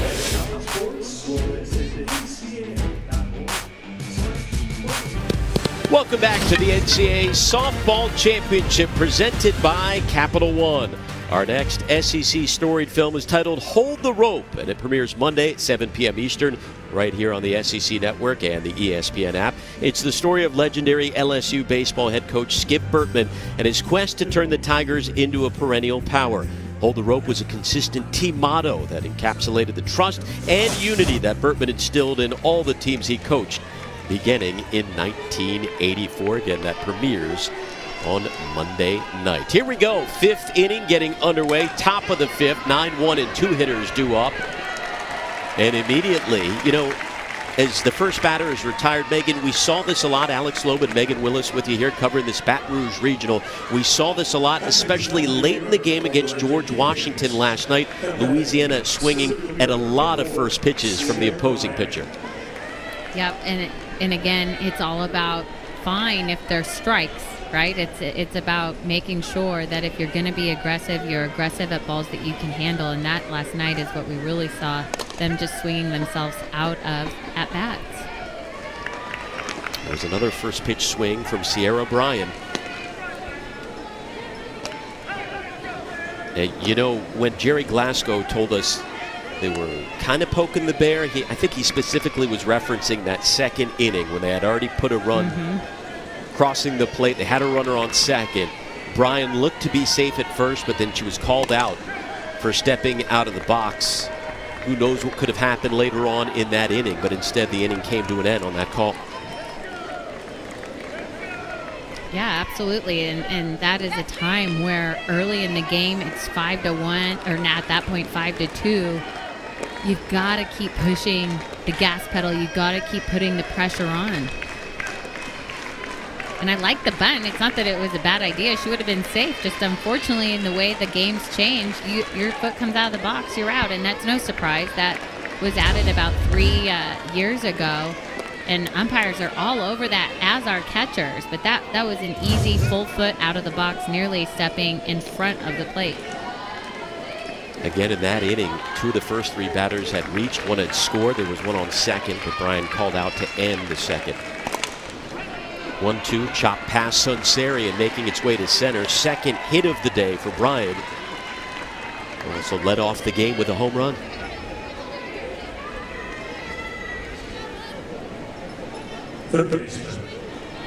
So the speedy senior aboard at first.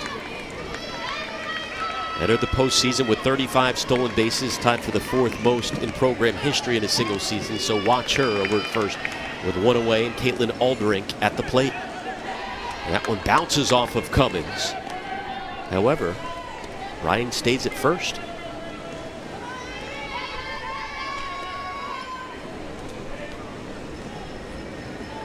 Aldrink hitless today. Had reached in 24 of her last 25 heading into the regional. And again, had been the team's best hitter batting average wise since April 1st. Louisiana's had their opportunities. The leadoff hitter has reached in now 4 of 5 innings, but they're 0 for 7 with runners on. Well, that slump is over as there's a base knock by Aldrink. And I think LSU gets away with it, knowing the speed of Sierra Bryan. Probably just had to hold up a little bit to make sure this ball dropped, but a little surprised just knowing where this ball landed. As you saw, she had to avoid the ball, that's why. And great job to Tidwell getting to that ball and not letting it go the outfield. So again, that's more about defense and just the lucky situation for LSU that it kept Bryan at second. Big spot for the Ragin' Cajuns if they want to get back in this ball game. Jade Gortari moved up from the bottom half of the lineup after getting 2 hits last night, but she is 0 for 2 in the 3 spots so far today. Bryan at second, Aldrink at first. Gortari began her career with the Texas Longhorns in 2017. A year later, transferred to Arizona State, where she was a 2-time All-Pac-12 selection. And then opted to move on once again, joining the Ragin' Cajuns. Hitting .285 this year for Louisiana. Sends one to right center. Andrews is there for the second out.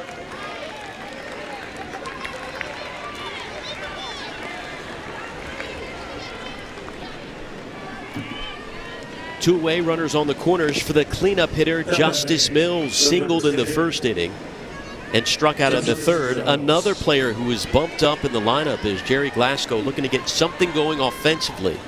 Ragin' Cajuns hitless with runners in scoring position so far today.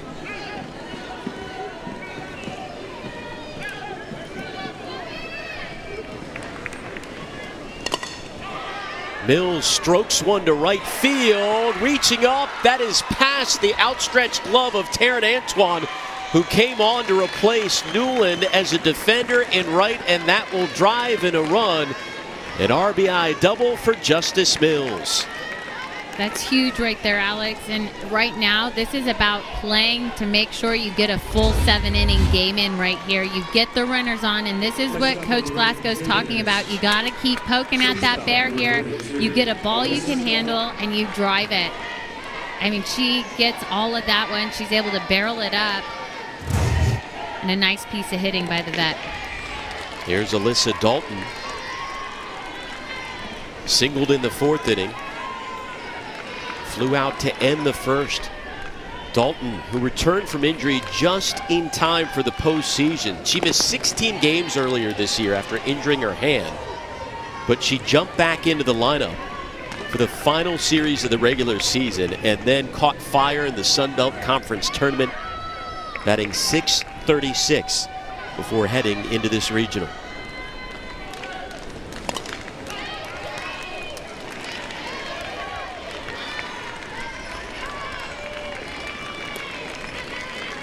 ...2019 Sun Belt Conference Player of the Year. The season before was the Sun Belt Newcomer of the Year. Talented player. The senior from Cypress, Texas.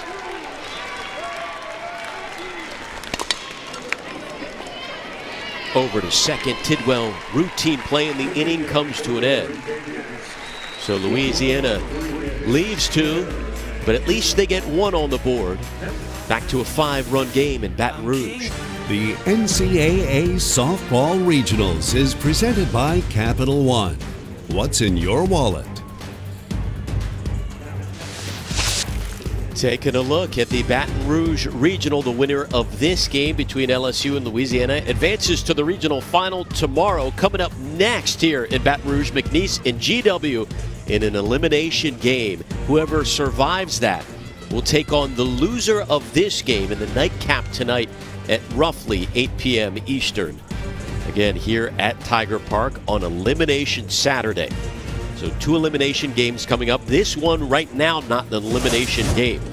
As we enter the bottom of the 5th inning, LSU's offense has been the story so far this weekend.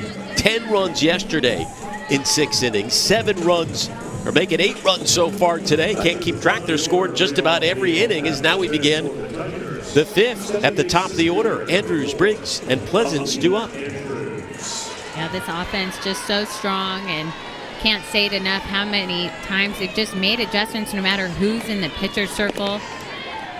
Now having to go up against Carly Heath. Heath's only thrown to 1 batter so far. Allie Newland, she got the strikeout. I'll tell you what, though, Alex, I think it's just we use the word mayhem so much around here because anything can happen, right? Depends what pitcher comes out. Watching what happened to Summer Ellison today and how LSU was prepared. We've already talked about some of the upsets around the country yesterday. Oregon losing to Texas State to start the Austin Regional. Megan King, the pitcher there, so good. But a few of the other upsets that we've seen is JMU. JMU we know is good. We know about Odyssey, their pitcher, but she upset Tennessee. So Tennessee's the host 9 seed, but JMU's in that championship game. I think the other big one we talked about, Georgia upsetting Duke. They're going to be in that championship game. And then one big one, Notre Dame comes up big with a 12-3 win against Kentucky, putting them in that championship game against Kentucky, the 14 seed. And little note here, Notre Dame never has made it to Super Regionals, and Notre Dame has had some really talented squads over the years. So lots of mayhem, lots of parity, and that's what we love to see, right? That's how we know our game's growing so much is, yeah, okay, we can set these seeds, but really these 2, 3, even 4 seeds, they're tough teams out there, Alex. Well, we witnessed it here last night. George Washington, who had never been to the NCAA postseason before until this year, took Louisiana, who had the 3rd most wins in the nation, to 11 innings before finally winning 1-0. You just don't know. And there is GW and their head coach Shane Winkler waiting in the wings. They will take on McNeese in that elimination game. Coming up after this, close play at first, but Briggs is retired. That was an awesome play right there by Dalton. The fact that she was able to get rid of that ball so quick, and nice job by Mills holding on to it. She almost got herself in trouble stretching early before getting that ball, but able to recover nicely. So 2 away for Taylor Pleasance, who after getting hit once all year has been hit twice. That one bounces past the pitcher. Torres unable to make the play. And Pleasance reaches for the 3rd time today, a smile on her face as she comes up with her first hit, hustling over to first. This one had a lot of English on it, Alex. Watch right off the end of the bat. I mean, there's You thought it was bouncing to the right. It hits the ground, goes the opposite direction. I just really don't think. And then after going off the hill of the glove of Heath, no one was getting that one. Hot potato. Nobody could hang on, so the inning continues. Here's the cleanup hitter, Amanda Doyle, 2 for 3. Double and a single make it 3 for 4. Well, you'd have to say right now, certainly early, but the most outstanding player, at least most outstanding hitter of this regional, Amanda Doyle, 3 hits today, 2 homers yesterday. Yeah, I mean, seeing beach balls pretty much. I mean, she's just anything close, she's there. And even that one, she was out front, Alex, but still able to barrel it up. So strong, just drive it right past third base. Here is Georgia Clark. Now 14 hits on the day for LSU. Clark, one of the few batters yet to reach. Clark and Newland, the only LSU starters yet to reach base. She did homer earlier this season against the Ragin' Cajuns.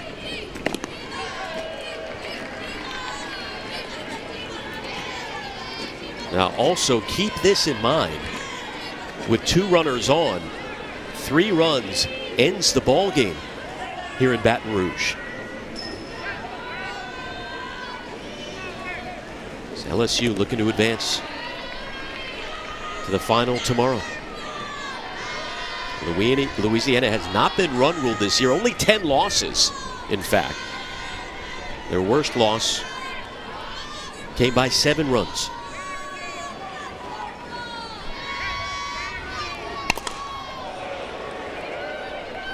Clark smashes one, but that's foul towards the pen.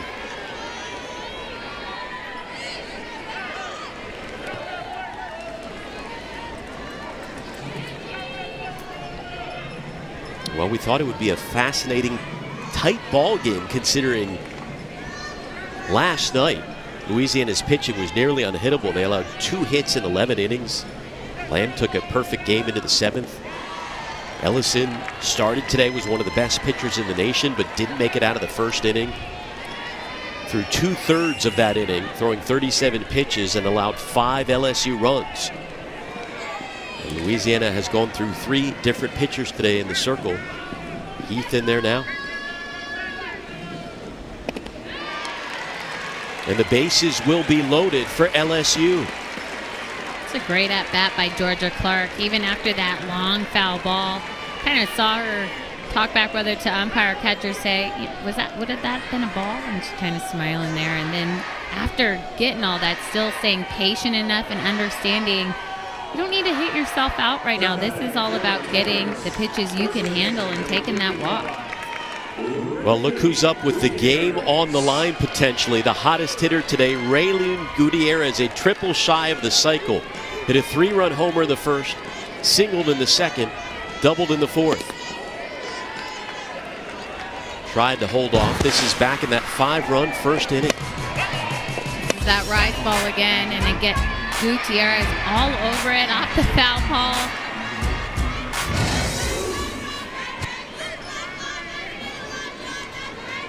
Again, 3 more runs ends the ball game. Gutierrez to left field. Tally is there, and the inning comes to an end. A big out for the Ragin' Cajuns as they keep this one going. We move on to the 6th inning here in Baton Rouge.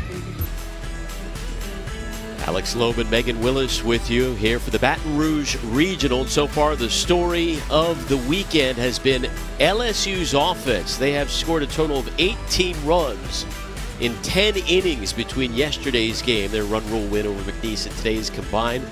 Gutierrez hot at the plate, a triple shy of the cycle. Doyle 3 for 4, and Louisiana pitching, which had been so brilliant yesterday and throughout the season, struggling here, allowing 8 runs off of 14 hits as we begin the 6th inning.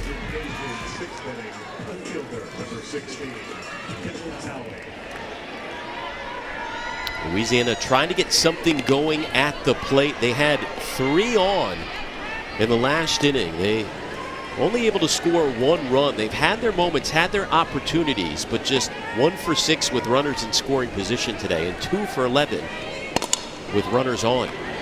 tally over to short. Pleasance is there.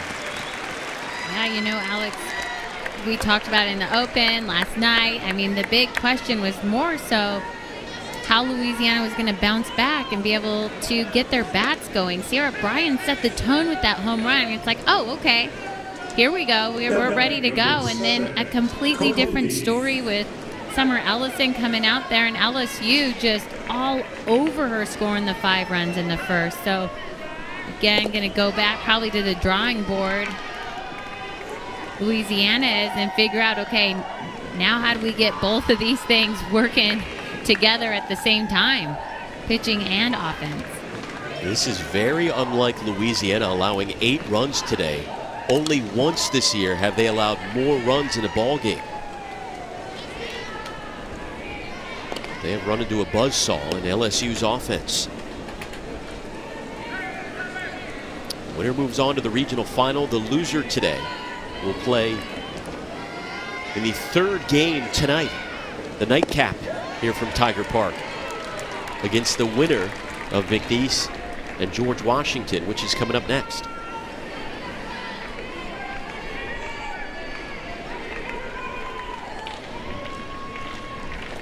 Carly Heath.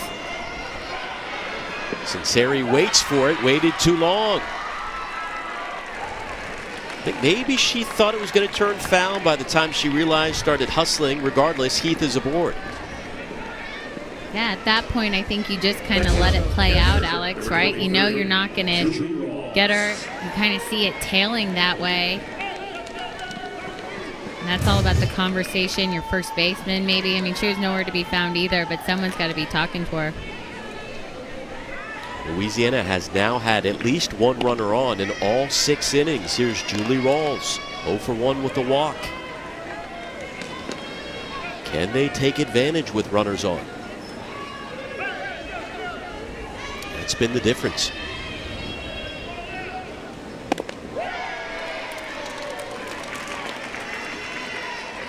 Well, I definitely don't think that Louisiana should have come out here and scored 5, 7 runs against Sinceri. I still think they're doing a good job. They've got the 3 runs. They're getting the hits. You're right. I think you still go back to that 2nd inning with Bryan being out of the box with a runner on second. That is the biggest thing that I noticed, that's when they really needed to get at least 1 more run across.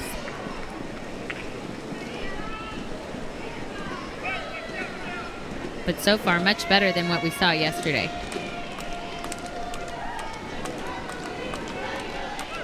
One, 2 to Rawls, pitch number 91 on the day. And another strikeout of Rawls for Sinceri. That's her 4th overall, 2nd getting Rawls. Sinceri does a great job tucking this in.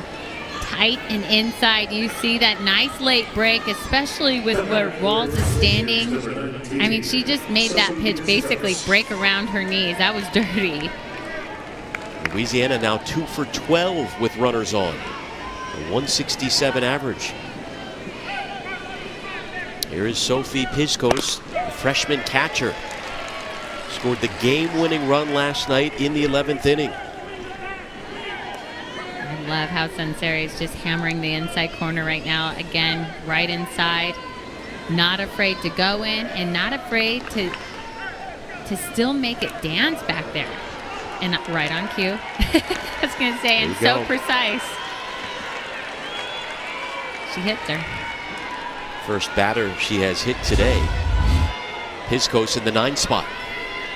Still trying to go inside, this time up in the zone, and unfortunately that ball just kept tailing. So Louisiana in business again with multiple runners on in an inning. 1st and 2nd, back up to the top of the order we go with 2 away. I'll keep going back to what Jerry Glasgow told us in the 4th inning. We're not quite poking the bear enough. We're threatening a bit, but not enough. Let's see if they can break through here against Sinceri. Sierra Bryan singled in the 5th inning. Led off the game with a home run. Let's see what's going on here. Looks like Hiscos is going over, getting her arm wrapped, probably her elbow where she got hit, put a little compression on it at first because Coach Tarina came out, I think, to argue if she attempted to swing at that, and then all of a sudden I was like, wait a second, why she ran into the dugout? So she's all wrapped up at first. Heath is at second, and here is Sierra Bryant, led off the game with a home run, giving Louisiana that temporary lead.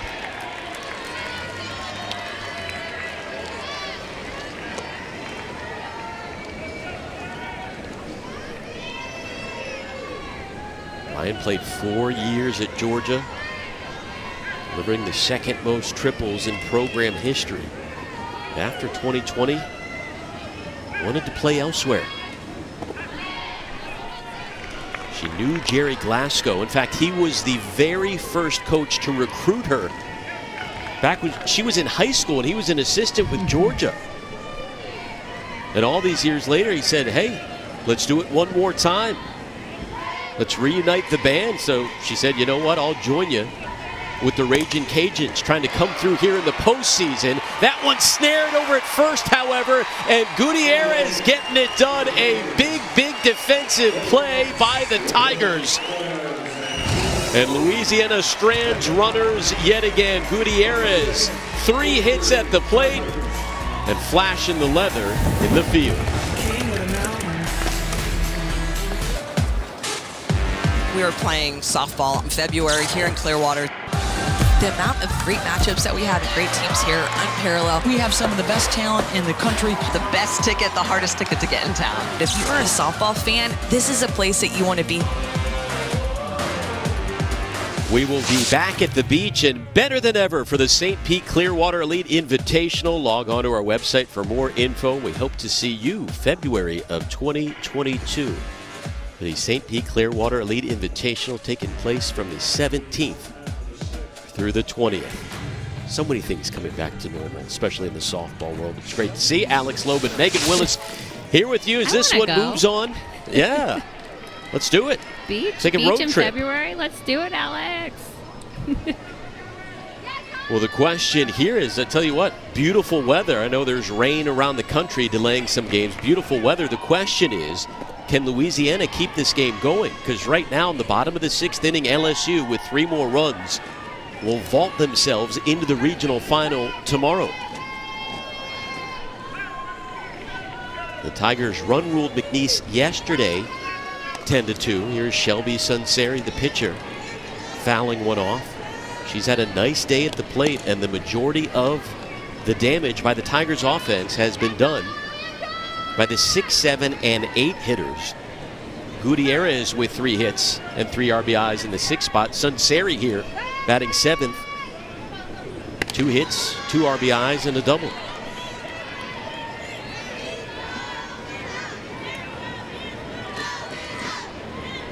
I just think it's so great for LSU, the fact that, again, like you keep mentioning, all the hits at the bottom half of the lineup, but the same thing yesterday, right? Sunseri helps her cause out big time. Helping her cause out here. That's career home run number 33 for Shelby Sunseri.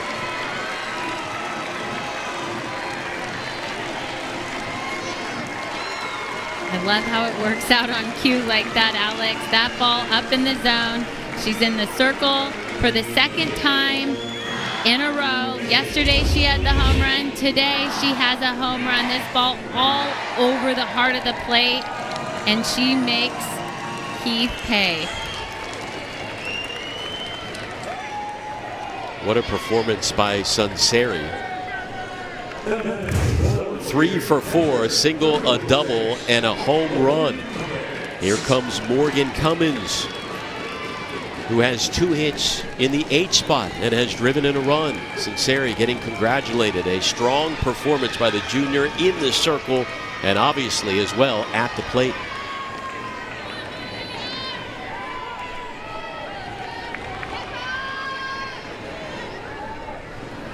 The dugout has come alive for LSU. 9 runs now off 15 hits.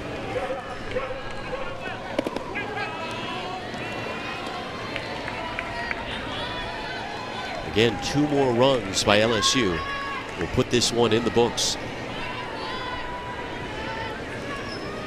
if the score holds true, LSU is done playing today. They'll wait for the regional final tomorrow, and Louisiana would go on to play in the nightcap tonight against the winner of George Washington and McNeese. So 2 elimination games coming up in Baton Rouge after this on Elimination Saturday.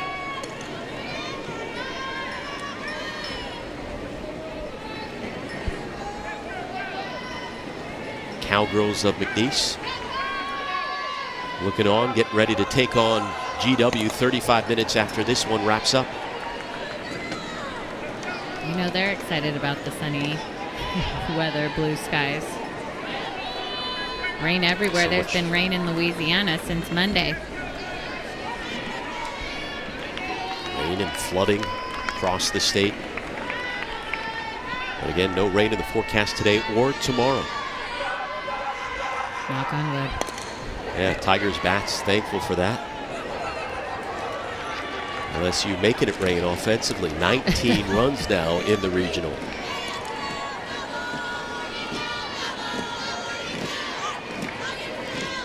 And just so good to see that last shot there. The fans in the stands. Again, it's postseason. Sure, you're going to get yourself up and that adrenaline's already there because you're playing for something bigger. You want to get to the World Series, but then you add the extra component of the fans, and it just feels so much better. You get your season taken away last year, and yeah, it's great to get that season back, but it is completely different, Alex, to play out there in an empty crowd. And sure, you can add a little bit of music from the press box and whatnot to try to hide it, but there's nothing like playing in front of your fans, and they're getting into it. I mean, you go back to that first inning, they were on their feet, both of them, both sides. The Sierra Bryant home run, you just knew it was going to be a tight ball game at that point. Obviously LSU explodes and the whole stadium erupts, and that's what it's all about. Sports, college sports specifically, there's something just extra, and then you add in the rivalry between these two schools. You love to see it. Nice grab over there by Aldering at third. Yeah, fans from all these schools in attendance. Obviously the 2 other Louisiana schools, the Raging Cajuns at McNeese, have plenty of fans here as we get another look at the Aldering grab. And even GW has a nice fan base here that made the trek from the nation's capital their longest road trip of the year. So 1 away here in the bottom of the 6th inning. And here's Taryn Antoine at the plate.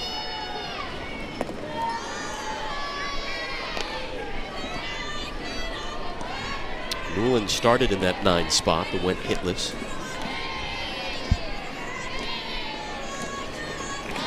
Antoine, the junior from Alexandria. A nice freshman campaign in 2018. Infield taking care of business for Louisiana.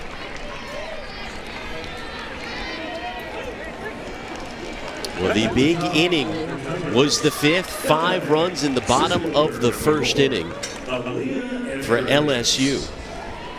Home run, 3-run home run by Raylene Gutierrez. 2-run double by Amanda Doyle. And 4 more singles. That set the tone for this contest. Leah Andrews went 2 for 2 in the 1st inning alone as the Tigers hit around.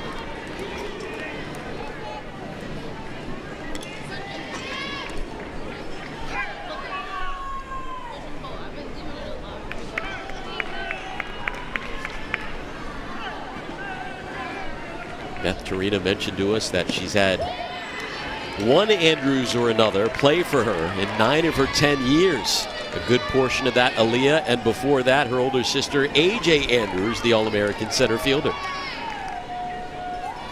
I mean, what those 2 athletes have brought to this program is just incredible. Not only just their athleticism, but I mean, they are highlight reel after highlight reel. The amount of top 10 plays that we've seen in SportsCenter between the 2 of them, just so insane. I mean, there's nothing they can't catch between the 2 of them. Andrews getting drafted to Athletes Unlimited. It would be nice to see her and her sister play together. Made so many fantastic grabs. I mean, you get worried when she doesn't make a crazy diving grab in the outfield. It has become beyond routine for Aaliyah Andrews. Not fair for us slow people. 2-2 with 2 away.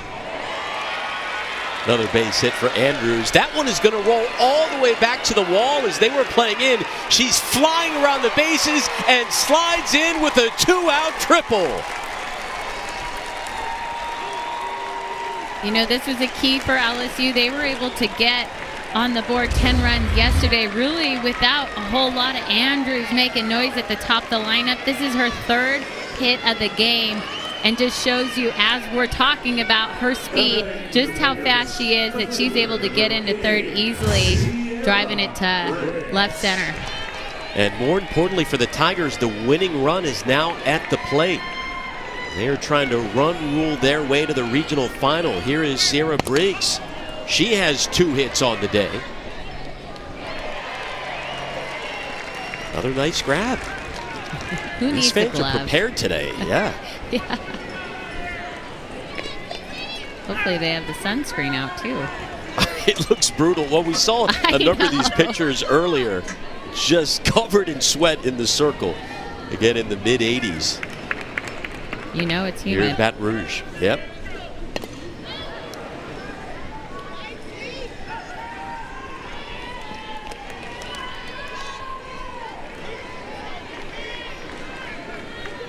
For LSU's offense, they have had at least 2 base runners on in every single inning today. 9 runs, 16 hits, and no errors in the field, by the way. Clean game by the Tigers.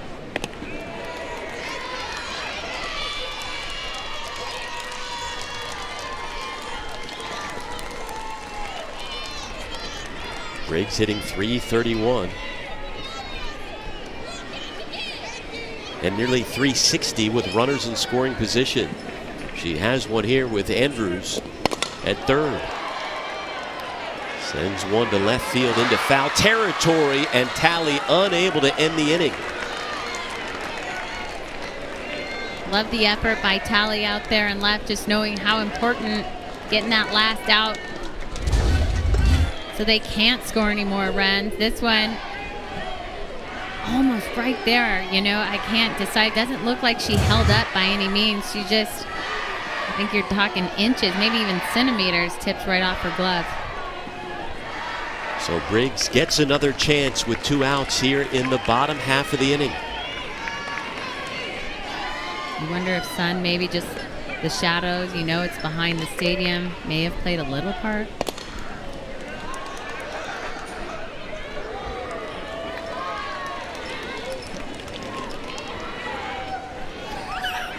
I love the discussion that's going on here. She made the grab. No sharing going on. That's okay. You earned it. Yeah, if you're going to catch it, I'm not giving it away, especially without a glove on. 1-2. This one is mashed to right field into foul territory. In the bullpen. Is that Ellison back there? Got her back to the plate.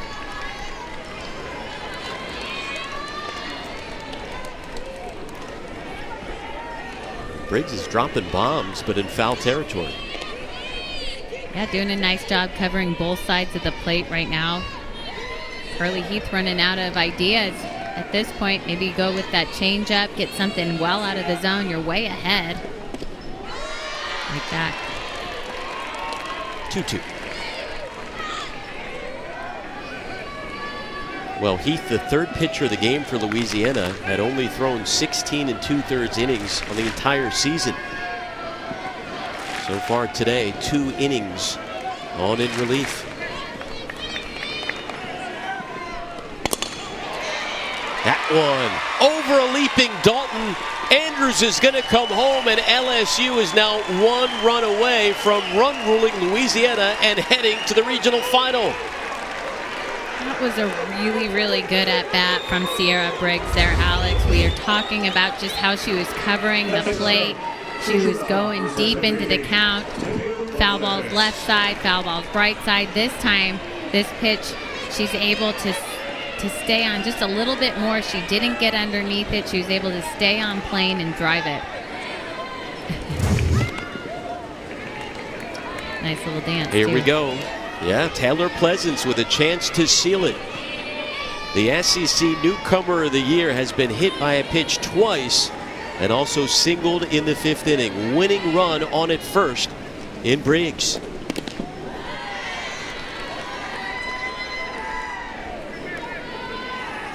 And as we were talking about, she's been hit twice. Look where she stands here, Alex. She is towed up on that line. And the fact that, I mean, it's hard for any pitcher to try to squeeze something in there. You can, oh, there you go again. Wow. Trying to go with the changeup, and unfortunately, I mean, no one's trying to hit anyone with the changeup. If you're going to try to hit someone, you're not throwing a changeup. So I know the fans think that may be on purpose. It's the 3rd time. She kind of throws that elbow out there, too. Well, again, she was hit once all year in 52 games. She's been hit 3 times today. And by all 3 pitchers, by the way. So that moves over the winning run to second, and here is Amanda Doyle on fire at the plate. 3 for 4 today with a 2-run double, 2 home runs yesterday. And she takes a good one. That's her bread and butter, too. We saw her go yard yesterday twice. Opposite field, one low, just like that pitch, one high on the outside corner. Guessing she's just getting her timing. Pass the bat. Here we go. Tigers looking to end it. That one misses outside LSU. 5 runs in the first, 2 in the second. 1 in the fourth, 2 more here in the 6th inning. You know, it was Louisiana who was known for their offense coming into this regional. 7th highest scoring team in the nation. LSU was averaging less than 5 runs per game, but they scored 10 yesterday in 6 innings. 10 more today.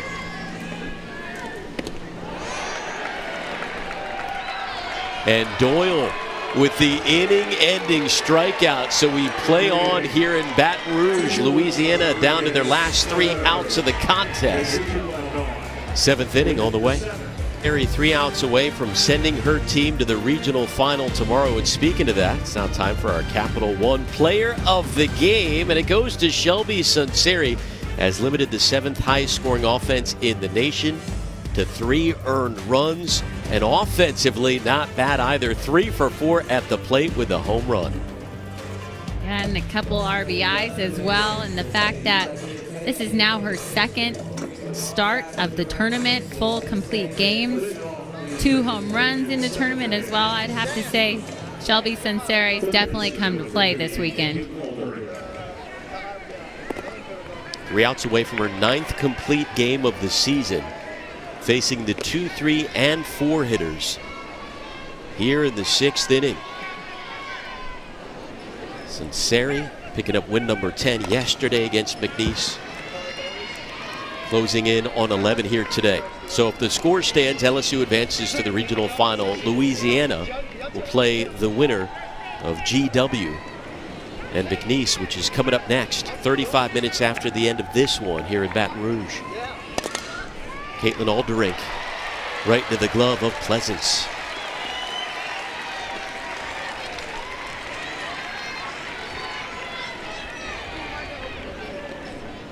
The Ragin' Cajuns down to their last 2 outs of the contest. Jade Gortarez coming up 0 for 3 against Sunseri.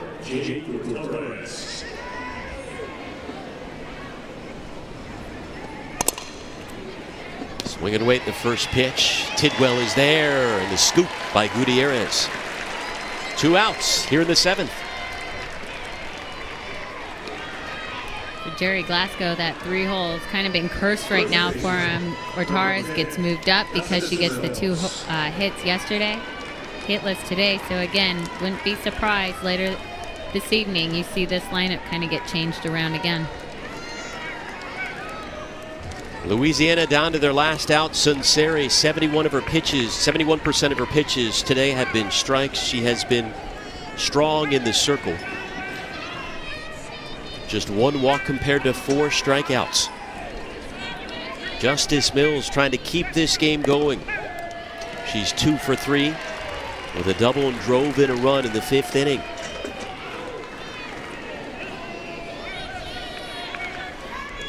LSU entered this regional as the number 7 seed in the nation, their second highest regional seeding in program history.